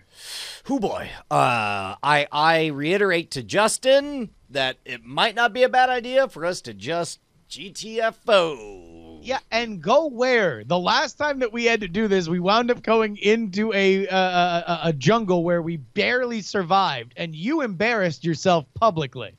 I mean, what else is new? All right, fine. I cross my arms awkwardly to make room for my chainsaw hand. And then it rises up above this massive Zeppelin, and you see it starts to drift over you, and you see written on the side of it, it actually says Hindenburg X. I turn to Justin snidely and say, how you feeling about this? You feel like just hanging around here is a good idea? Yeah, Hindenburg, a lot of good things happen there, right? It feels like a middle season Doctor Who plot. And then it turns around and leaves you alone on the mesa. I say, hey Bobo, should we just go or what? So Bobo, what are we waiting for? The Hindenburg for the dramatic reveal. Okay. The Hindenburg drifts over you, and then you see underneath it, you see like a section open, cargo doors open. And then a platform begins to lower it down. It's a little slow, though. A little slow. I swoop my right chainsawed arm graciously as if I'm a butler inviting Justin into his own doom, since it's his idea to just trust whatever happens.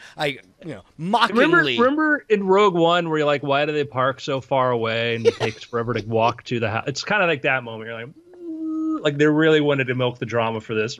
Yeah. So I swoop my arm out and then do various arm circles to indicate, like, your witness.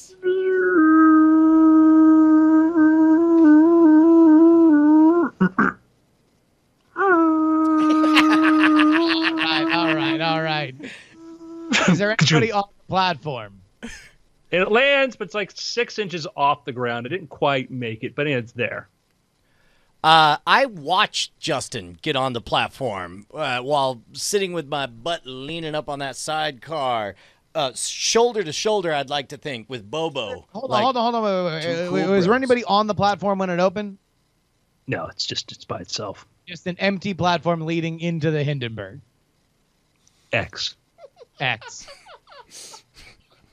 raise an eyebrow at Justin. All right, wait, listen, what the hell are you looking for? Number one, our choices right now are either go with the monkey that saved us from certain death because he trusts whatever's happening here, or we steal the monkey's motorcycle with no gas, no food, and no plan. All right, you know what? You're right. So I lean over and I grab the monkey's Hitler mask and I put it on to the best of my ability. So I look as if I'm a chainsaw-armed Hitler. And then I say, let's go. And I walk up to the platform next to you. Hold on. Also, I check and see if safer disguised as Hitler than whoever they are. I want one up on them. And so also I check and see if my Adolf online operating system is working. I say, Adolf, are you there? 9. Oh, damn. Okay, all right. So I get on the platform disguised as Adolf. Justin?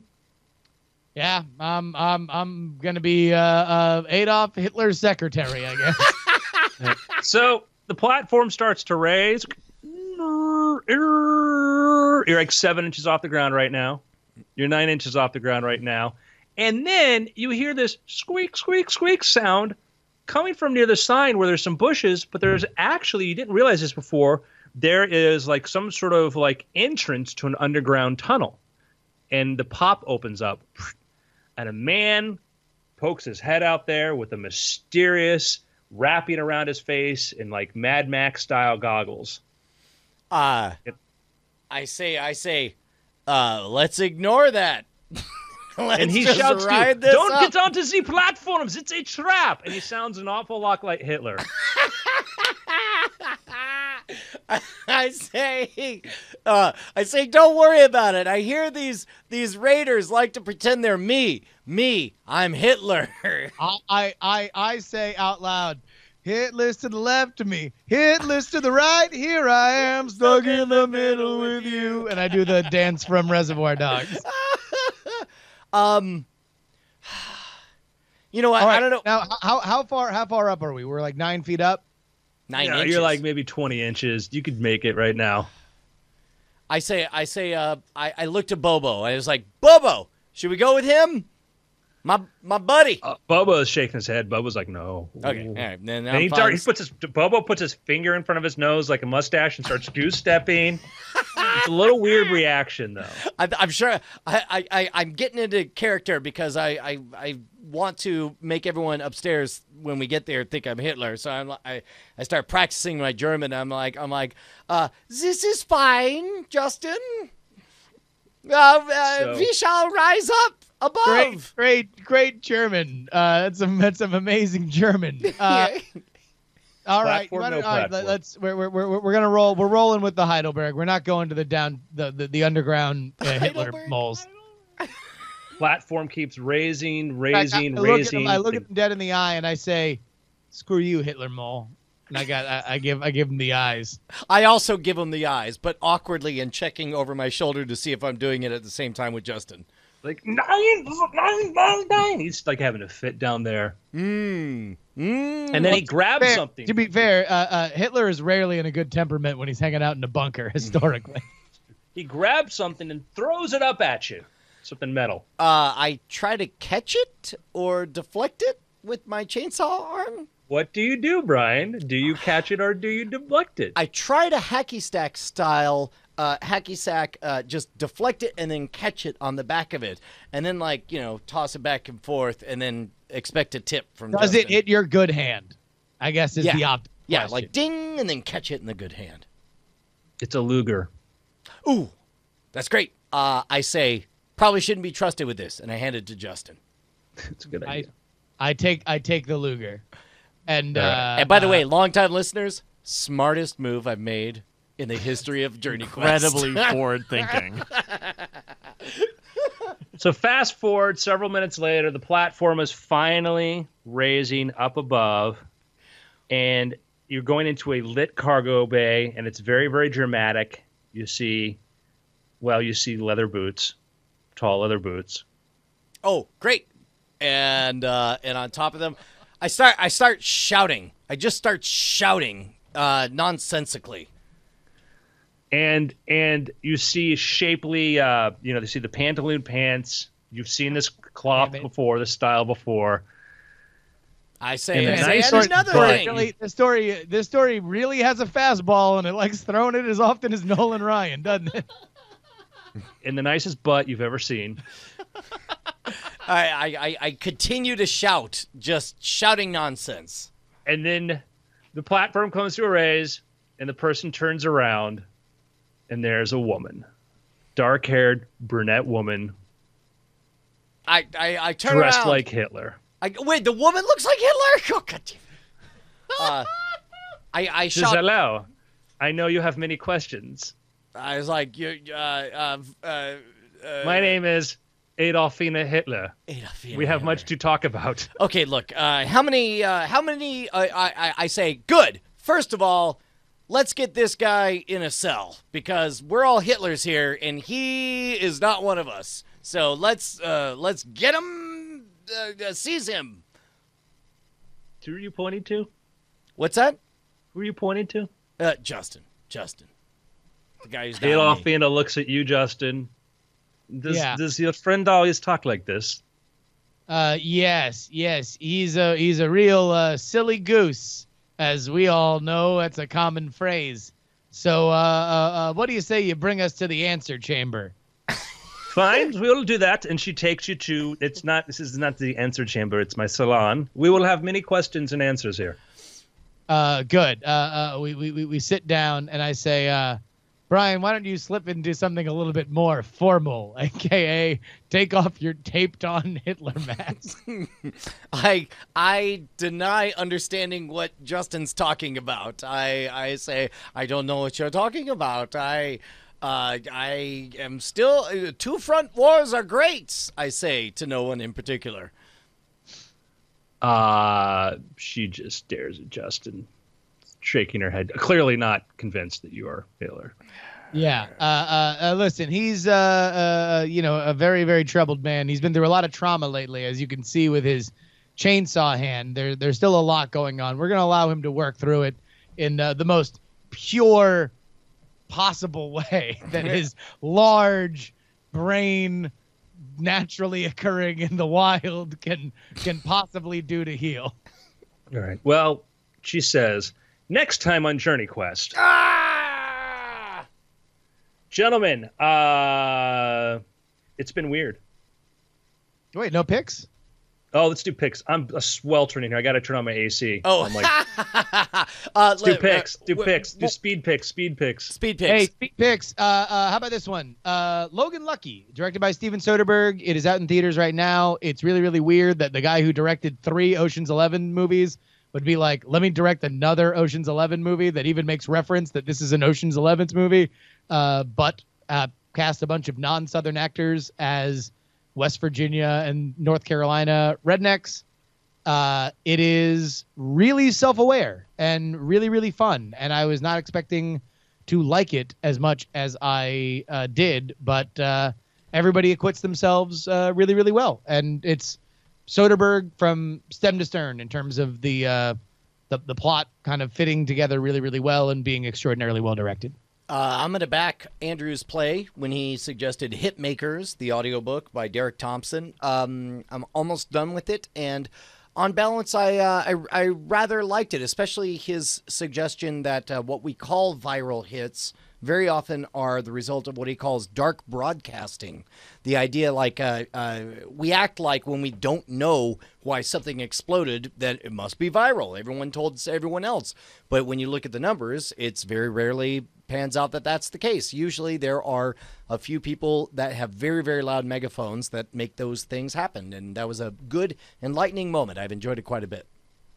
So my crit of that book, and again, I enjoy it. It's very worth get it if you're interested in that subject. My problem with that entire section was I don't think he ever mentioned the word influencer. And he's like, well, sometimes we don't know. And I'm like, oh, it has to do with influencers, you know, people who have non-traditional means, but we recognize that now. And then he wouldn't call it that kind of thing. And the idea of the dark broadcaster, I'm like, a broadcaster's a broadcaster. Yeah. And that was, no, you're right. That was frustrating. Yeah. Now that I think of it under that lens, definitely dark broadcaster would fall into the subcategory of the bucket labeled influencer. Yeah, and I mean, and I think that there are, because I think dark, like there sometimes are things like we don't know, and also like it was weird because his description of like viral, well, it's not really viral. It's like, well, his description of like how a virus actually spreads. I'm like, well, that's not really a viral. Virus has a vector, you know, generally it's more dealing with specific vectors that are highly influential. So it was the metaphor was driving me nuts to sort of make his case while ignoring that was a little bit to me that. Yeah, still enjoyed it. It's good. It was good thoughts popping up. It's a good book, but it was just I'm like, he never said like vector talk. Well, viruses, like, no, that's not really actually how viruses spread. And the way they spread actually is like how things that we claim to go viral. There's just this misconception about that. But once you get it, you go, oh, you have a better insight. But still, I like the book. Right on. What about you? So my pick is, man, I've been watching a bunch of stuff, videos, stuff like that. And all I'm going to say is I'm still going to, you know, I like Rick and Morty. I like the episodes. They've been good. I haven't felt like I've had like a standout one yet, like we had in season 1 or 2, but I'm still enjoying the show. I do think the Pickle Rick one was particularly good. I went into Pickle Rick like expecting to dislike it, and instead, the first episode was extraordinary, and the Pickle Rick, I thought it was really good. But I agree. Like watching last night, I was just like, sure, feels good to have more of the same. Tell that Dan Harmon was in therapy when he wrote the season. Yes, very much so. Yeah. So, gentlemen, it's been weird. Cool. We got excessive heat warning here, so I got to run the AC. Yeah, go for it. Gotcha. I am actually going to drop off so I can get to this appointment. Okay. Thanks for hanging around as long as you could, Justin. Don't break a leg. Love you guys. I'll see you later. Bye. Okay, we're gonna do this here for a little between things.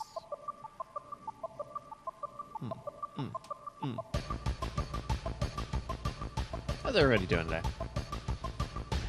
Yeah, I thought last night's Rick and Morty was a little weird. It took me a minute to like actually understand, kind of get it.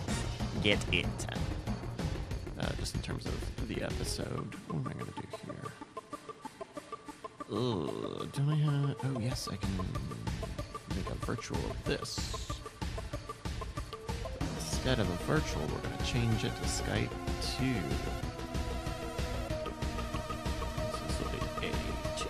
Look at that. Oh, all right, here we go. All right, we're still in the starting block of a rock block today.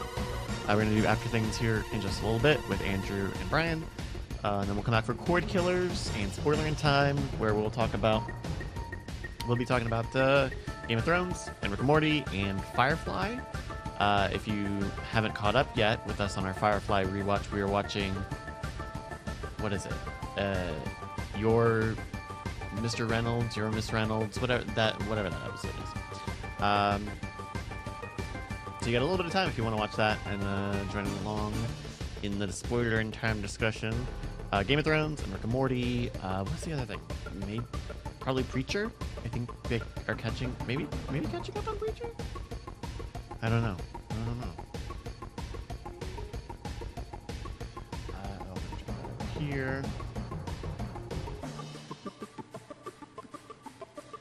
Everybody asked, what's the next series when Firefly ends? I don't think we've got one picked, but my guess is that it will be, whatever the second place, whatever the runner-up was on that poll. I don't remember what that was now. Is that not the Americans? What was that? Deadwood? Maybe Deadwood? Hey, Andrew. Hello. Just gonna let my AC run. Oh, go for it. That's fine. God, it's got an excessive heat warning. Oh, it's murder. It's gonna hit 100. Oh, jeez. The storm. The one thing about the storm has been that it's actually under 80. It's 78 right now. It's pretty nice, easy breezy.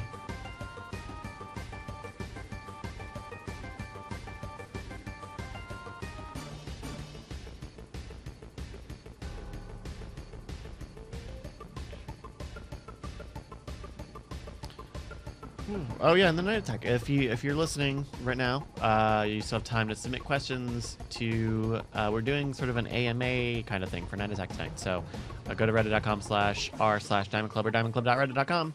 You'll see a sticky post at the top with a thread where you can submit questions for tonight's episode. Make them real, make them jokey, make them whatever, address them to anyone. I know that there was one that was addressed to me. There are plenty that are addressed to Brian and Justin. I don't know if Bonnie will be around because she will have been watching the kids all day or something. So, but yeah. So, got time for that. So, go submit questions. And then, yeah, one more time. Tomorrow, we're going to rebroadcast tonight's Night Attack. So that if you can't watch it live, be able to watch it at the normal time.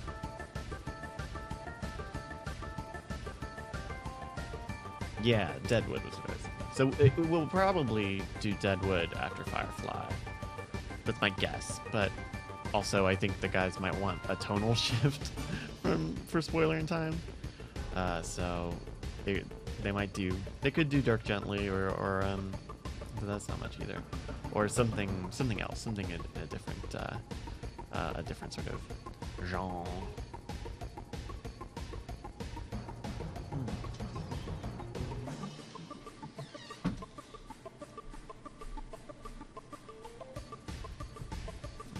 Yo. Yo.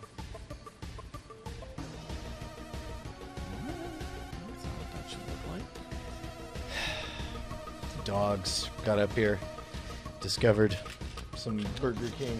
Oh. Sorry about that. I mean, it's not your fault the dogs got up. Or is it? Dun dun dun.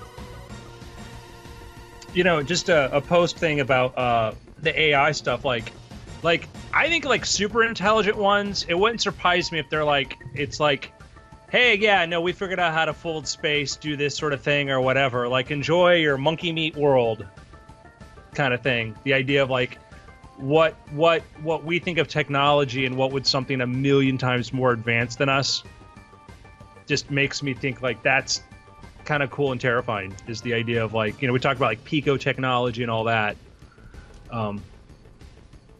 It's just things I think about at night or when I drive.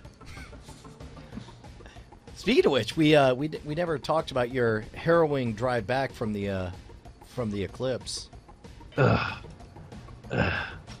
All the traffic. Yeah, we did pretty well in that regard. Hey, we don't have a letter or anything, do we? Nope. What do you want to talk about in this after things? Story Voice is now on the App Store. Could use some strategizing. Hang on. I can get it right now? Yeah, he's got a link at twitter.com/AndrewMain. $99, Brian. It's $99 for one day only. Only when I knew you were going to say you're going to buy it. Then it'll be $2.99 for everybody else. Get ready. $299? $299,000, obviously. Oh, of course.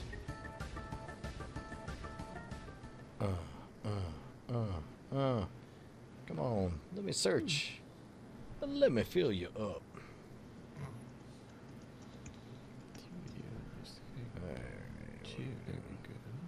We can also talk about the people who tried to game the New York Times bestseller list. You heard about this? No. Oh, I read about that. No, talk to me about in fact, save it for the show. Let's talk about that. Well, here's the thing, just between us mice and our live stream listeners.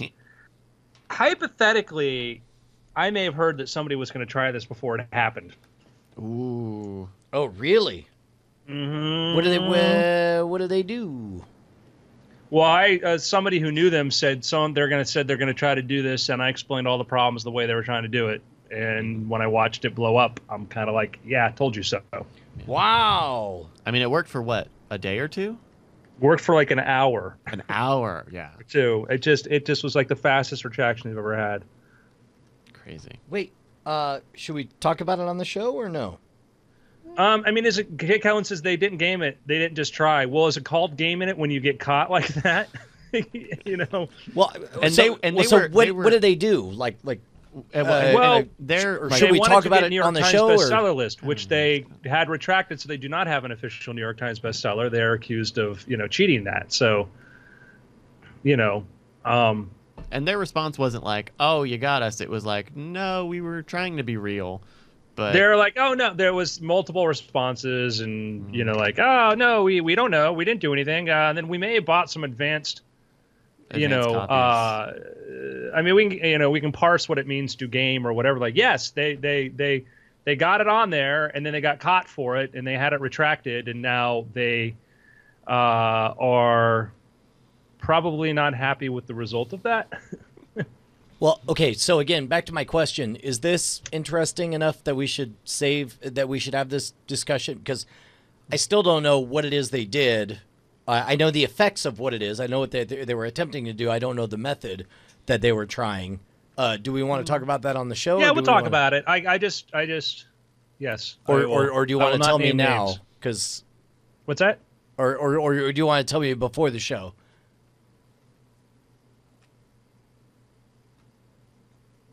I mean, like, where? Here? Wait, what do you mean? I'm saying my problem is there are things that I know that I cannot say. Oh, we didn't catch that. I Sorry see about you. that. Okay, got it. Maybe Then let's not talk about it. And can you just tell me the method that they used so that I can scratch that itch? Yeah, I'll talk. We'll talk. I'll talk around. I'll explain what happened on the show, and then okay, all right. I will protect whatever was told to me in confidence prior. Got it. Okay. All right. Right on. Yeah, I think that's all we were trying to get to. Okay, so we'll do that, and we'll talk about story voice. Alrighty, guys. Take it away, Andrew. Let me go turn off my AC. Okay, I'm gonna sweat for this. For you. Mm-hmm. Good man. Good man.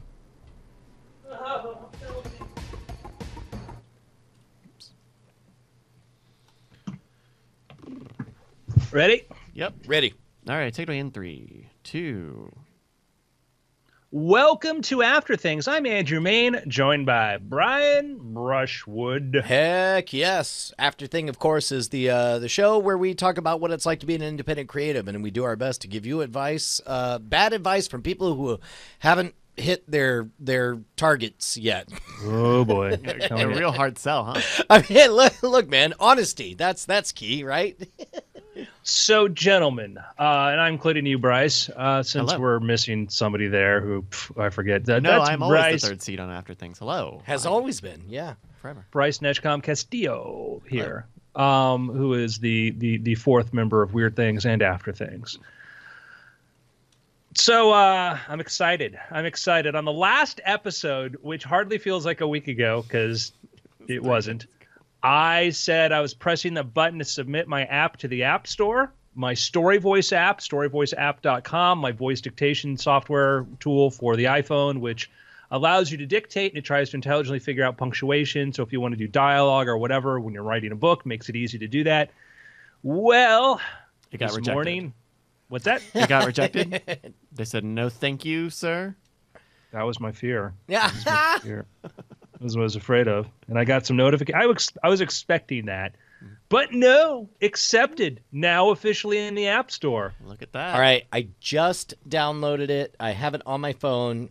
Talk me through the process here. Do I hold down the You're gonna have to quotation? hold down the button, press the button. Yep, and then what?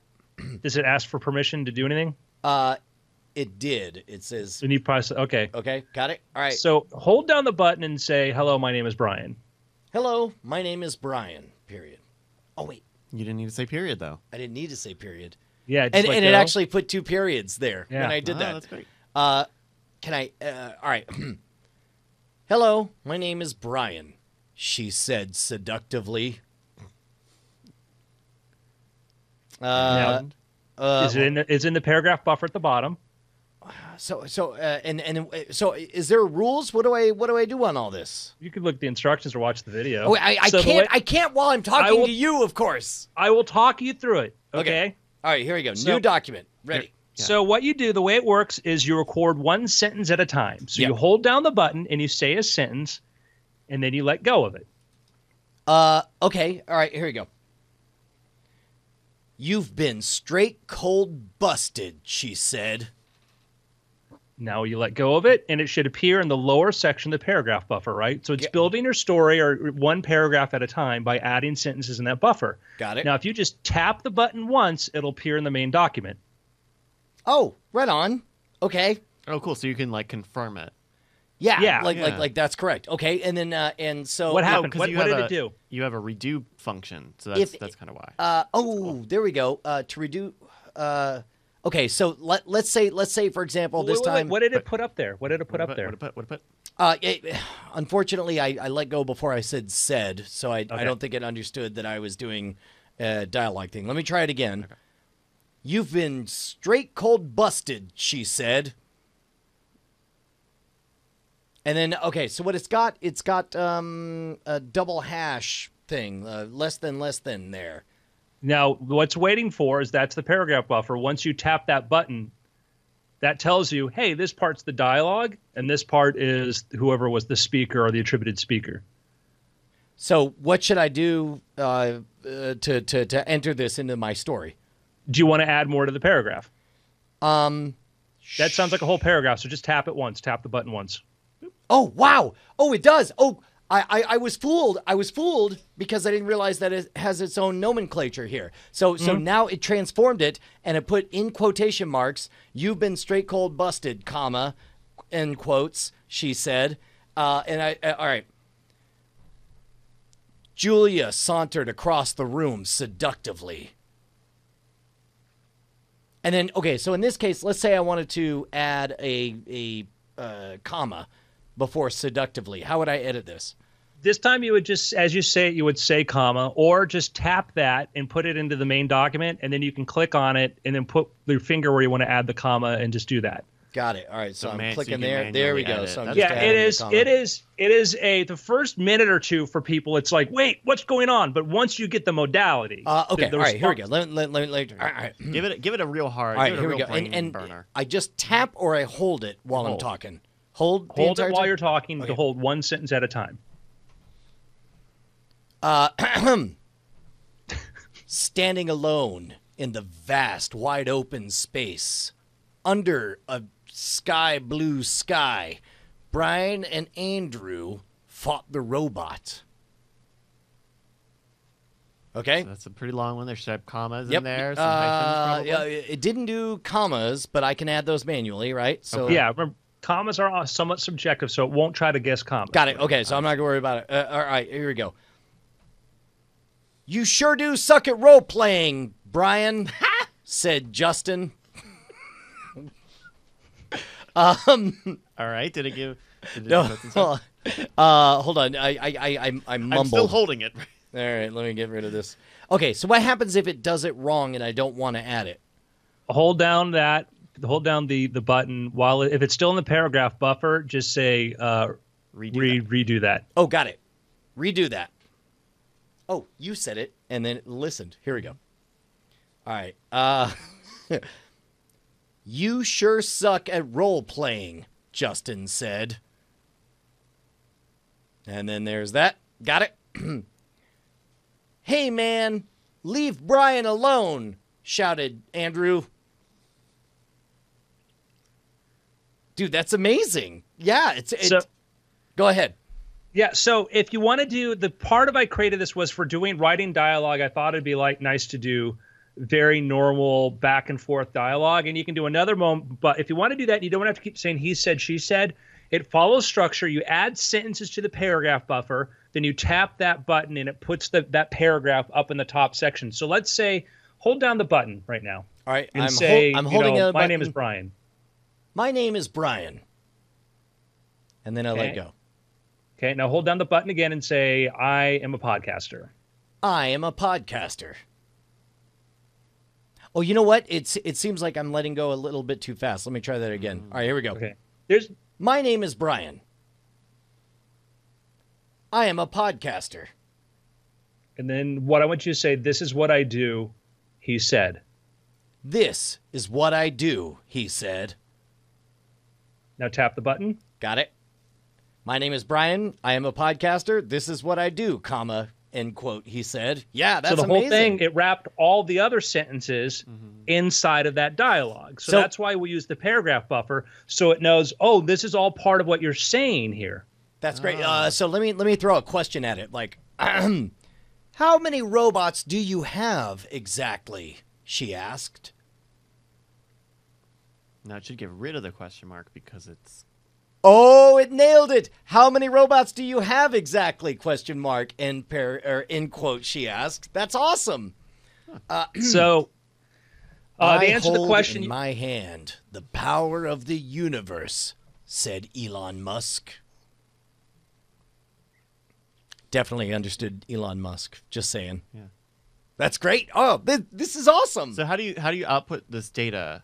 That you're I'm sorry, transcribing? you have to pay a $20 fee per Oh, document. no. to do that. No! Double dipping. So in the upper right corner, what do you see? There's 3 dots. I click on the dots, and you got share email as an attachment. You could turn auto punctuation on, the word counter on or off, the regular file. I'm going to do the word counter on. Yeah, so you do the share, and you just email it. It saves it as a .text document. You can copy paste it, whatever. And it keeps a running log of character names. So, like, let's say I have a Well, weird. you add those. So yeah. what you Okay. do, So here I'm going to add Zyklotron -7. That's gonna be good. Just for so the you know, dictation. it won't know Siri. What that will do is Siri has to know that that's a name. So if you put Zyklotron 7 into your phone book, it'll know. What this will do. Let's say somebody has a name like, Brian Robert. How do Right. I know Brian and Robert are two different people or one person? If you put Brian Robert into the characters, it'll then know that is one person and not a Brian and a Robert. Okay. So I'm doing Brian Robert on here. Back. Oh, Brian Robert Maine. My name is Brian Robert Maine. You jerk. He screamed while sad. This is good. It did format it correctly, even though that was a nonsense. You added the Maine. It would be more like, where are you going, Brian Robert replied. Oh, got it. All right. What are you playing at? Brian Robert asked. Okay. Oh, interesting. Okay, so I think I do need to add it to Siri on there because it says, What are you playing at, Brian? Robert asked. Which okay, is, I'd have to see it. I need to check to make sure that it's parsing that right. That's on me, not on Siri. So I'll take a look and see what that did. Cool. Dude, this is fantastic. So have you been using it to write your next book? Yeah, I've been using it for dialogue. It's been great for when I would do dialogue. You can do another feature if you hold down the button and you just say dialogue on. Dialogue on. See the little quote marks there? What that means is that you can just, every time you hold down and add a sentence, you can keep adding sentences, then click again, click it without anything in, without saying anything, and it'll just do paragraphs of dialogue back and forth, and you can go back later on and said he said, she replied, etc. That's cool because you'll have breaks of like unattributed quotes because they'll be back and forth. That's clever. Yeah. Tell you what, man. Just in general, the ability, like voice recognition, is just at an all-time best it's ever been. I like just now I was holding this while you guys were speaking naturally. Asked. Wait, who are you talking to? You talking to your girl? Let me see this. Yeah, I know. Are you bug fixing? What are you doing? Brian Robert asked. Ooh, here we go. Live Q&A. Live Q&A. A little bit of. I'd like to imagine that he's live on stage at the Apple keynote, and like, hey, and Steve Jobs is like, "Hold on, let me fix that Just right now. Let me one test sec." that." And then, Yeah. So anyhow, the goal is it's not going to be like 100% perfect, but for a lot of stuff, it's way better than saying. I counted the number of syllables it takes to do things like quotation marks, et cetera, and all that, and it's crazy that how much. and it also disrupts the flow of storytelling, right? Like, Yeah. you can enter. Anyone who's told night stories to your kids has gotten to that place where you're in the moment and you are just telling a story, and it seems like this frees it up to where you only need to let go. Each paragraph? Yeah, each paragraph or each sentence. For each you let go for each you hold it down for each sentence. Yeah. Right. And then you confirm each paragraph. Right. Yeah. Which I am assuming becomes very automatic as you get familiar with it. That's Yeah, awesome. you get very used to it because this came from was talking to Peter Wax, who was telling me about how Kevin J. Anderson would dictate books, because I was like, how do you dictate books? Because a lot of times it's just empty pauses. He's like, you hold down the button while you say something, and you let the button go. Right. Yeah. And I'm like, oh, and that modality got me thinking about like just playing around with voice dictation, studying techniques of other people, and then like, okay, if I just do one sentence at a time, because originally we talked about the iPhone app, if I just press this for a period or quite, I'm like, oh, well, I could make it guess what that sentence is. It's not always right, but it's like I tested this. I took a bunch of books, like John Grisham books and other books, and I built an app on my desktop where I would put these books in there and figure out like how things were broken up, and then I would test Story Voice against that, saying, if I say this, do I get the same result? Right. And again, the biggest limitation actually, it's not always going to be perfect. Sometimes it's going to make wrong guesses, but it's accurate enough. The biggest problem has been actually the word recognition technology, and that's handled by Siri, and if you've used Google Voice, whatever, that's the most frustrating thing for me is when I use this is the punctuation engine works pretty well, right, well enough for a first draft.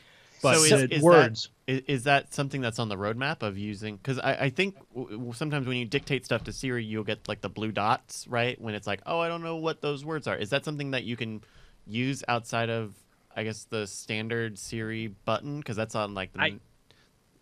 I can't. It's not really easy. I wanted to create like I looked up every resource I could to try to create a library of words and stuff to say like, hey, let me teach it how to know this or recognize that. And I couldn't. There could be a more advanced one that would go way beyond what I could do, which would have to intercept before or something, but it gets into being tricky. And so I'm just hoping at some point Apple lets us have our own dictionary for Siri that lets us add things. In the meantime, what you can do is add things to you can train Siri using Notepad by correcting it. It remembers how you corrected it. Or you can add things to your phone book like weird names. Like Kevin J. Anderson was asking me, like, well, how would I do Bene Gesserit? Why would Kevin J. Anderson need a new Bene Gesserit? Okay, writes the Dune books. And I said, well, if you add that to your address book, etc. So okay. So what's next for Story Voice then? What are you doing with it now? You got it on the store? It's improving it. it's improving it. It is. I've had 120 people who, signed up for the beta, and I got good feedback from a couple dozen people on it. And I've tried to, adapt as what I can. There's certain things you're not. I've had people make some feature requests that I'm like, if I was Daedalus, or Ulysses, and I had 8 developers, I could do this. Mm-hmm. My goal is just to try to make the smartest, say this, try to figure out where the punctuation thing goes, and try to improve it, and just listen to feedback from people, figure out what are things that I can tackle, and improve it steadily. And then, people point out, like, if there'd be a desktop, a Mac desktop version may not be too out of the question because I can use a lot of the same code. An Android version I want to do, but the problem with an Android one will be this uses some stuff built into iOS, the natural language processing parser, which is brilliant, which there's not a corollary one in the Android kit that works like this. So it'll take some serious dev to do that. But I want to. I've been learning, on the side, learning more about Android development so I can do that. So what have you thought about in terms of being able to show this off? Because my marketing hat is going on right now, and I'm thinking in terms of like, well, there needs to be some kind of video that demonstrates how it can be done, maybe some kind of Storyvoiceapp.com. Do we have a video? Can we go to storyvoiceapp.com and take a look at the video? There's like there's been a tutorial video here on the site that kind of walks you through the process of making a story voice document and going through the learning the modality stuff that we were doing at the start of the episode. So sorry, go ahead. No, please. I was going to ask, like, it seems to me like what I would love to see is it could be a 10-minute recording of something where you live get to see everything created through Story Voice. Maybe like what you publish a free short story and then say, here's how I made this in. Actually, if you're going to do it as a stunt, it seems like you would say, hey, everyone on Twitter, give me the name of a planet, give me this, give me that, give me the other thing, and in 10 minutes I'm going to post a short story involving all of those. And so they do that, and then you post the story, and you're like, here's a video of me doing that in 10 minutes. And please acknowledge Andrew. He's going to... Yeah, Andrew's about to knock his nose off by tapping it so hard. We'll talk offline. I've got a version of that that's even crazier. Oh, great, great. But yes. You talked about... Yes, Brian, your 100% instincts, I think, are great on that. You talked about training it, or rather testing it against, existing literature. I think that would also be interesting to say, like, hey, this is me doing it live against this written piece. You can watch me do it in real time or however, and then compare the two. Yeah, that might be a similar sort of idea. What I want to do right now is the phase, because like I've had friendly people use it and who say very friendly things to me about it. I've had great, touching stories. One of the users, and this sounds like, I swear to God, this sounds like a made up thing. But I had a woman who lives in an assisted living facility, has been using it because she has arthritis, and she's been using it to document the stories of other people who live there. Oh, wow. Oh, that's great. And you get this email, and you're like, holy cow, I got to make sure this thing is good. And I have a friend she's going through vision, losing reduced vision, whatever she's using. I'm trying to make it more accessible. And so right now what I want to do is, I've had friends use it who say nice things. Now it's going out into the world of anybody else, like, what's this? What did I just pay $3 for? And now it's learning how to make it sure that I can express what it does, don't overpromise, and deliver what it's supposed to do, and help people use it. So I want to spend the next couple of weeks doing that before I go crazy into like, everybody check it out, because got it. You're in a soft release period right now. Yeah, it's 1.0, and it's good enough, I think, to be released. I have pro writers. Peter Wax has been using it on a regular basis. I have friends that are heavy writers that are using it as a production tool. But I got to make sure that the average person who comes into it, and some people, I've gone out of my way. Like, if you find it in the App Store, the first thing is a video. I have a 30-second video of the demo that I narrate it, and then on screen the text tells you what it does I have text explaining what it does, and the text I'm using to explain the app is explaining the app. I put Story Voice app out there because it's like, watch that video. I'm telling, like, watch this 2.5-minute video, because once you do that, you go, oh, it's that I've tried to make this one button as easy as possible. So again, hold it down while I'm talking, let go when I'm not talking, tap once to make it a paragraph. All I want to do is play with it. I used to think that I'd never be able to write a book. That was before Story Voice.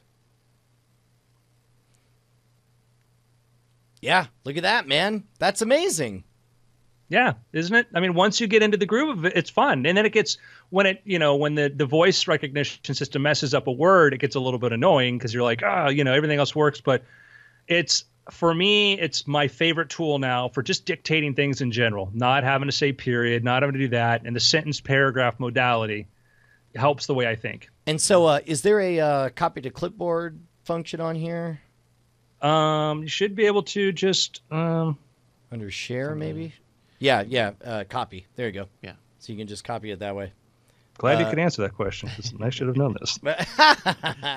Yeah, no, I'm doing it right now. So you could compose it, paste it. Yeah, there it is. Yeah, very cool.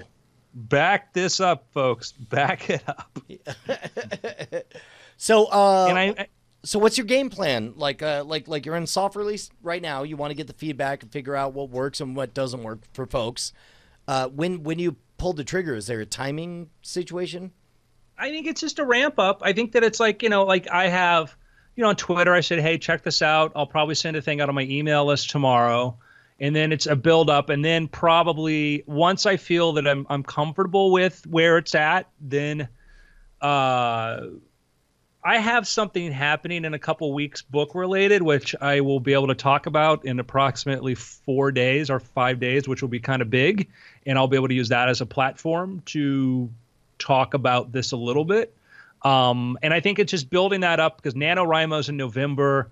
I want to get this thing. I just want to get it as good of an app as it can be. That's great to tie it into an organic influx of all of a sudden people are trying their first time novels. And basically you're saying, look, for $2.99. If you are a very verbal writer. Yeah, no matter who you are, all of you can write your book and it'll be super easy. That's brilliant. That's great.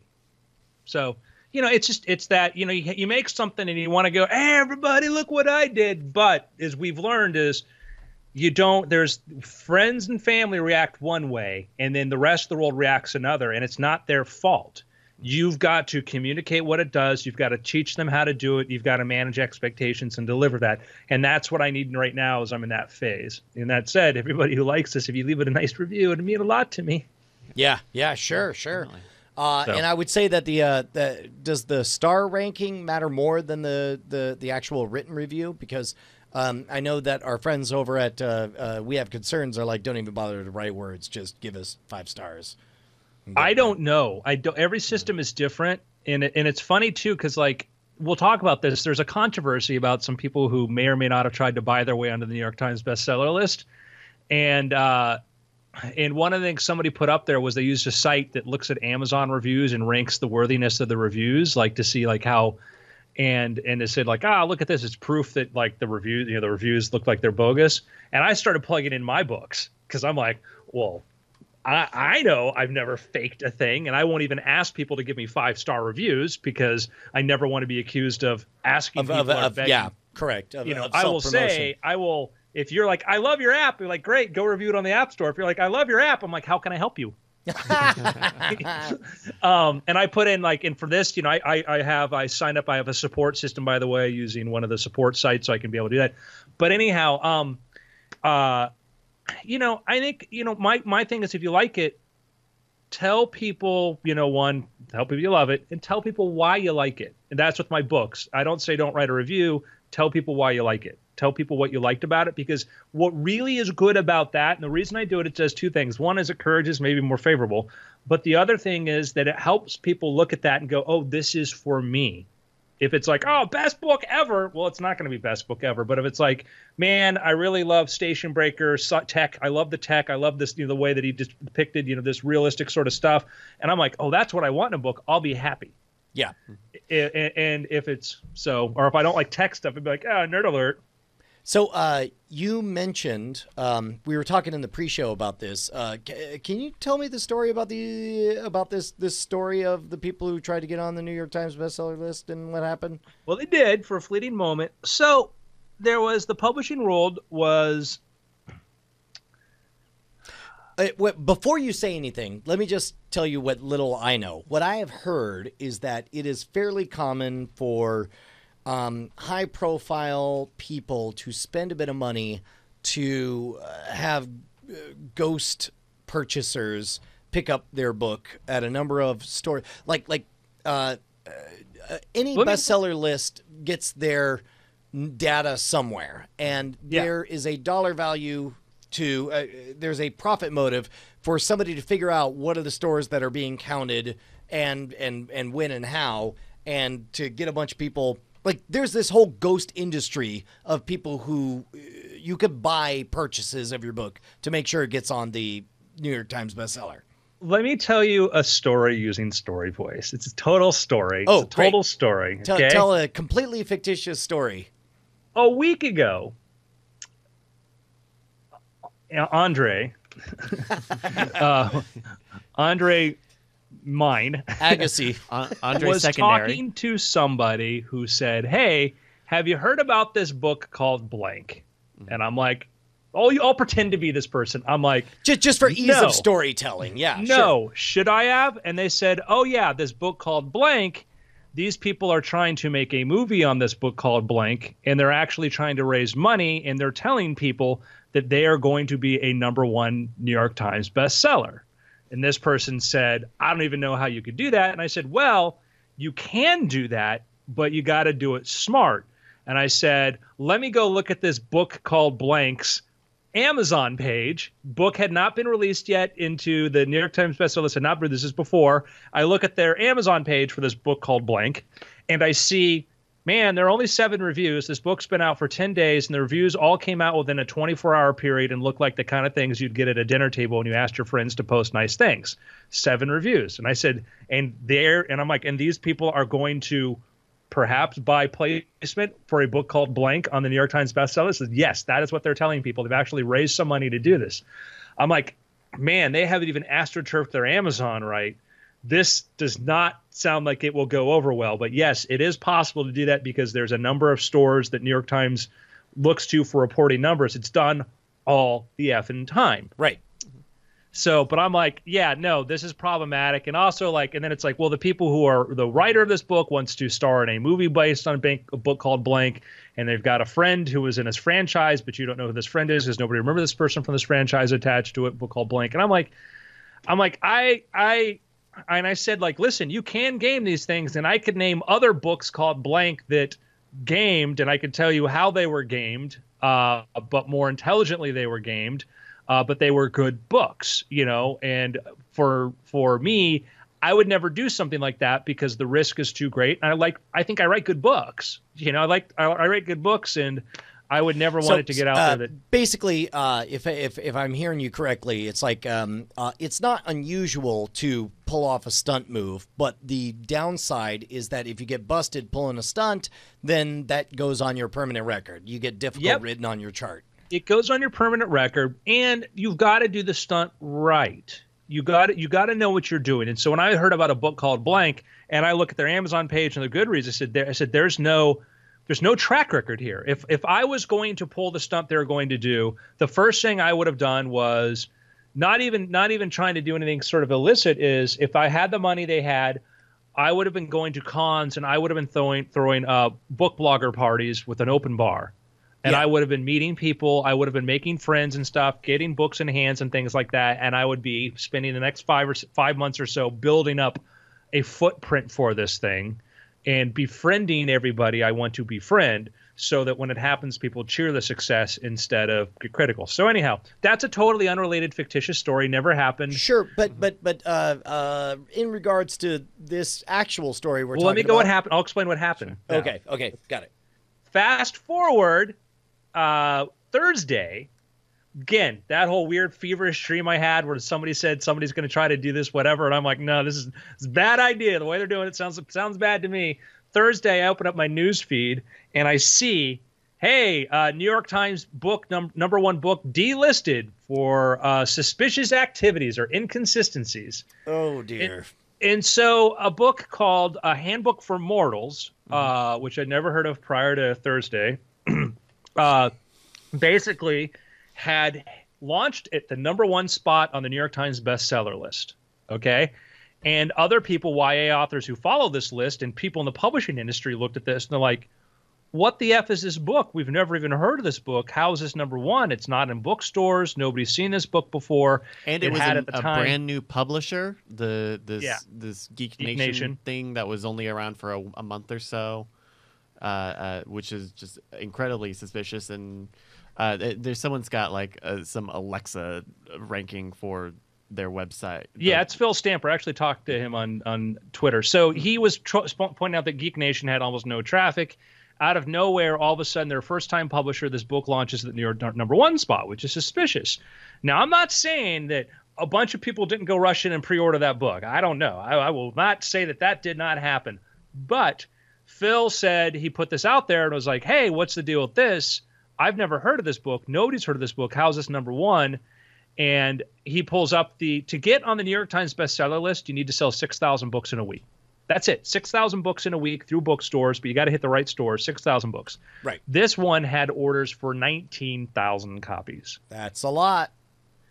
Phil gets calls or gets texts from booksellers who are saying, hey, again, this is all hearsay, saying, hey, yeah, our bookstore got a call. Somebody wanted to order like 100 copies or a couple hundred copies.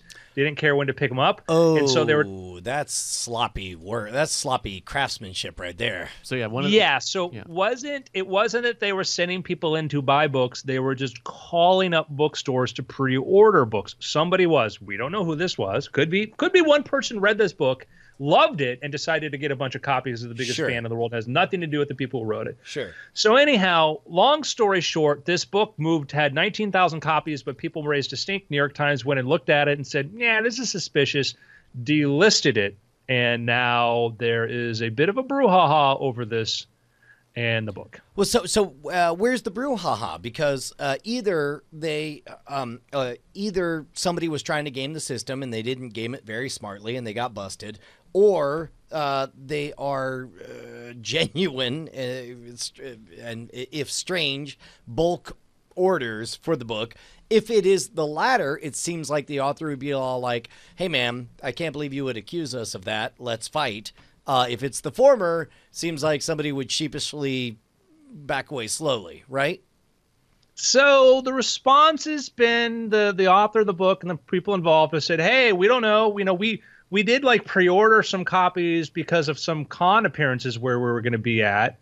Because they were going around Wizard World or doing those cons and stuff. Said the quote, we did have some calls made to some bookstores where some Wizard Worlds would be happening soon and would place the order saying, we don't care if you have books right now. We just want to make sure they're there before the event.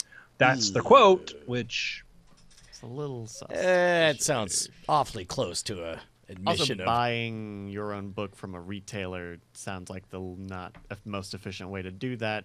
Well, necessarily. I don't know. A case could be made where you could say like, hey, all things, shipping. all things, yeah, exactly. Or also, it's like we could sell them ourselves, but it wouldn't be counted, and we suspect that if they buy it at the store, it'll be counted. Okay. Now, so this kind of blew up, and I don't know where things will go from there. And the publishing industry is not, for instance, a forgiving industry, and there are a lot of people who try very hard for success and can be very upset when somebody tries to game the system, whatever. I've dealt with my own sort of issues with some people who think that, hey, you have this platform, I don't know if that's fair, and it's like,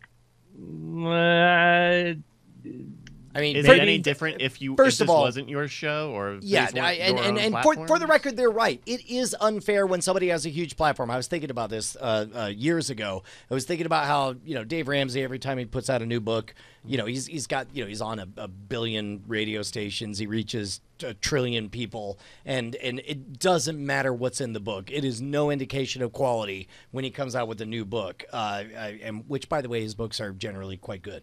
But they could be bad, and it wouldn't matter because he's got 1 million people listening to him every single day, and he's able to say, new book, buy it, and then people will buy it. Yes, it's unbalanced, and it's unfair. It's also reality. It's also the nature of the business that if you have a platform, you will sell more books than if you don't have a platform.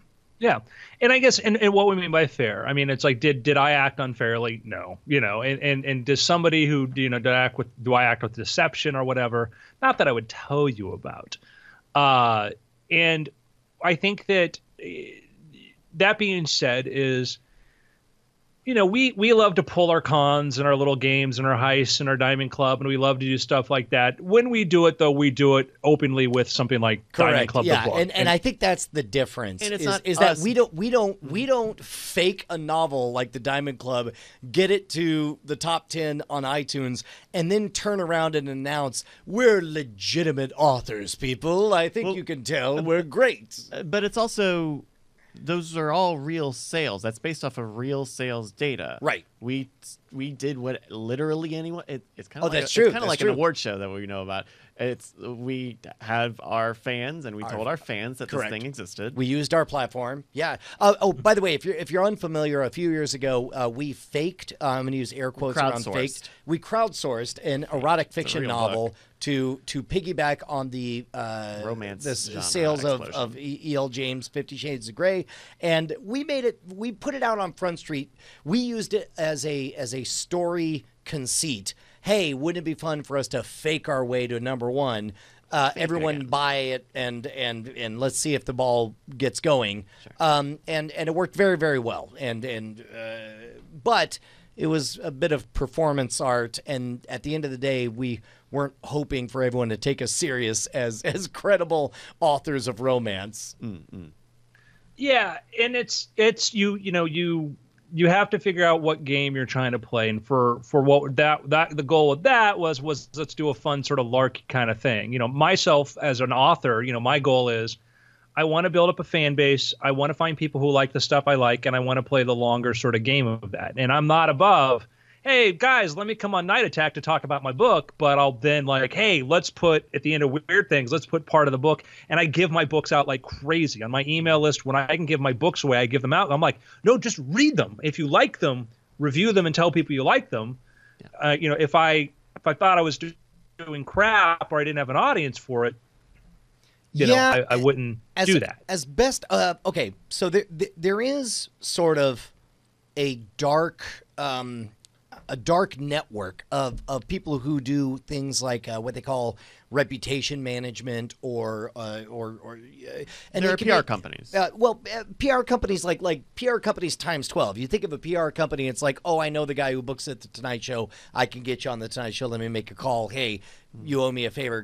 You put this guy on the Tonight Show. But a step farther on that is there are people who there is an author who I know who wrote some very good self-help books, but then dipped into this whole The Secret thing, just wish it and it'll come true, attract money by thinking really hard about it. And it really bummed me out, and I've distanced myself from that individual. And it used to be that I would type this person's name into Google and it would autocomplete scam. And when I looked at the books would be, there'd be those AstroTurf 5-star reviews, but then a whole bunch of 1-star reviews. To my astonishment, 5 years after noticing this, I went back and I was like, oh, I wonder if that's still the case. All of those are gone. Nothing but 5-star reviews. The reviews are gone. All, individually, each of the, and it might be as direct as somebody, as somebody just saying, hey, here's a letter. We sure would like for you to have, I don't know, I'm making stuff up. I can imagine a scenario where everybody who posted a legitimate 1-star review was induced or was placed in a situation where they thought it was in their best interest to retract their 1-star reviews. And ultimately, there's a dollar figure that it costs to make all of that happen. And these and in fact, if you listen to, this will be my pick, by the way, John Ronson's book, So You've Been Publicly Shamed, talks about this. If there are people who are in such a damaging situation that they spend money, and people through, I don't even want to say nefarious, I'm sure they're all legal and totally appropriate, but they can unmake bad reputations. They can make, they can unmake videos from the internet and that stuff, essentially. I have always assumed there was some market for that, like for vanity purposes. If you're, for example, let's say a supermodel who, you know, how I made it through life by being beautiful, by a supermodel, you know, you probably want it to come out at least in the top 10, and they'll ask, these companies will say, well, how high do you want to go? Because at this, for you know, I'm making up all these numbers, $10 million or $10,000, we can guarantee it gets in the top 10. At 100,000, we can guarantee it's top 3, that kind of thing. So it just sounds like these guys played a game that has existed for a long time, but just did it sloppily and tried to do it themselves rather than paying big money to an expert. Speaking of hypotheticals, I would say yes. I think that it sounded, because like in that fever dream I had, I'm like about a week before, I'm like, they're doing it wrong. Week before, I'm like, the problem here is, if you were to then get a #1 Times bestseller list, everybody is then going to go look at Amazon and see that there's 7 reviews. There's only 1 quote from one author about this. There's no Goodreads. There's nothing. There's none of that there. And if you look at the footprints, if you're trying to do this, you need to cover your bases. And if they had to, take delivery of all those books, that's $400,000. And so money was spent. A lot of money was spent to do this thing, or was, to this. The goal was, the ostensibly would appear the goal was, hey, have a #1 bestseller, and then flip it into a movie deal and make a big movie or finance a movie, and may or may not have heard details about that. But the point is, all right, and it's that, all you have to do is blank. All you have to do is blank. And it's like, there's more to it. There's more to it. In this hypothetical fever dream that definitely was not based in reality, we should take some Tylenol. This person just assumed it was as easy as 1, 2, 3. Like, all you got to do is move books. I talked to an intermediary, somebody else who would in the dream, who talked to these people and said that, it's their, that's just do this. And this person was skeptical that you could do it. I'm like, no, you can game New York Times bestseller list, but you need to do blank, blank, blank, blank, blank to do that, and it's expensive. My strategy is I love to write books, so I just write books. And I've never had a New York Times bestseller. I have Amazon bestsellers, but I never had a New York Times bestseller. Sure. But having said that, man, like that's a tangible number of books. 6,000. That's makes me want to write a book. If New York Times counted ebooks the way, if they did it in a fair way, I would have been New York Times bestseller easily with Angel Killer, easily. Yeah. But you don't. Interesting. All right. Well, hey, man, my pick was what again? So you've been publicly shamed. Yeah, by John Ronson. I'm going to publicly shame you because you forgot your pick. Super good. Really enjoyed it. It takes there's a number of tales in there that I remember seeing happen on Twitter, and having had a fleeting, touching fleetingly as they passed by, like oh, this is happening around me right now, and then. He actually meets those people and tells their stories, and talks about the complicated power that we have. The asymmetry of Twitter is a magical and strange and sometimes horrific situation. Bryce? I'm going to pick. I just played a game recently that I think actually would probably fit pretty well here in After Things.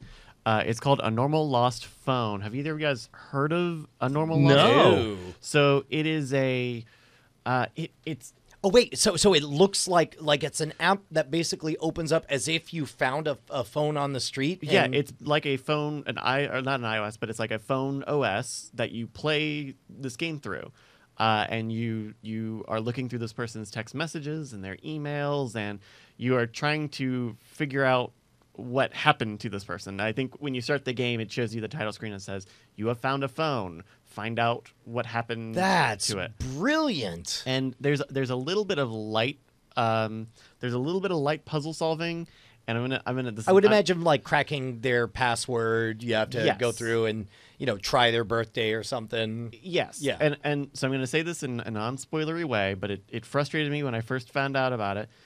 This story is told in. You can tell it's from like England or some sort of UK perspective. Oh, they spell color with a U. Those savages. No. Well, and so they do.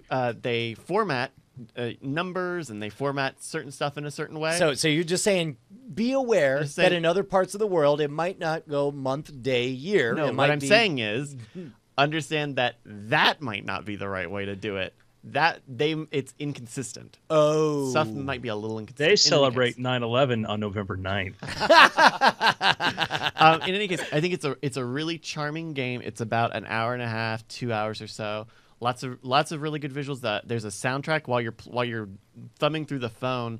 This person's music library is playing, and so you're kind of listening to their. That's great. So you get into their headspace for all that. Yeah, very cool. And it's only like it's $3 on Steam. It's on iOS and it's on Android right now. And they're working on a sequel called, I think it's called Another Lost Phone or a Second Lost Phone, something like that. And it's not a direct sequel. It'll be a spiritual sequel.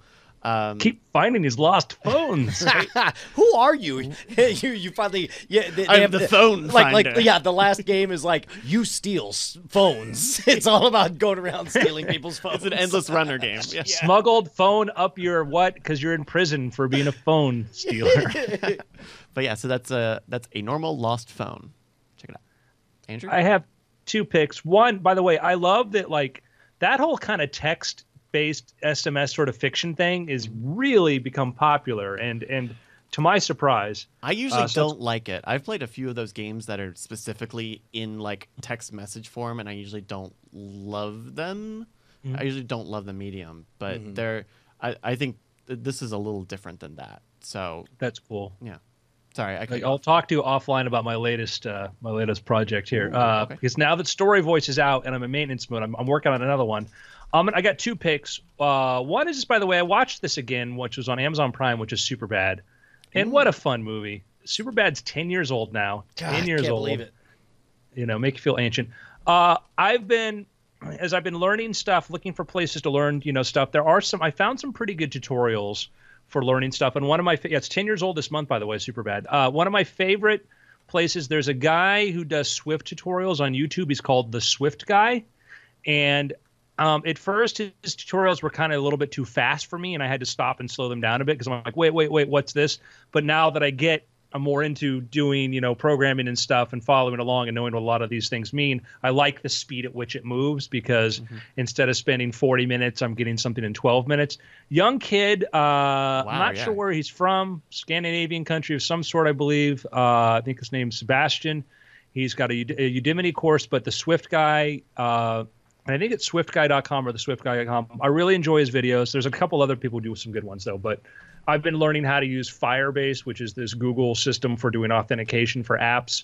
And, he had 2 10-minute videos that just totally explained everything to me. I spent more time installing a piece of software to do it than I did actually having to, go through it. So that's great. I love it. He's making great videos, and I really enjoy that. So. It's always really good when you can, like, find someone who is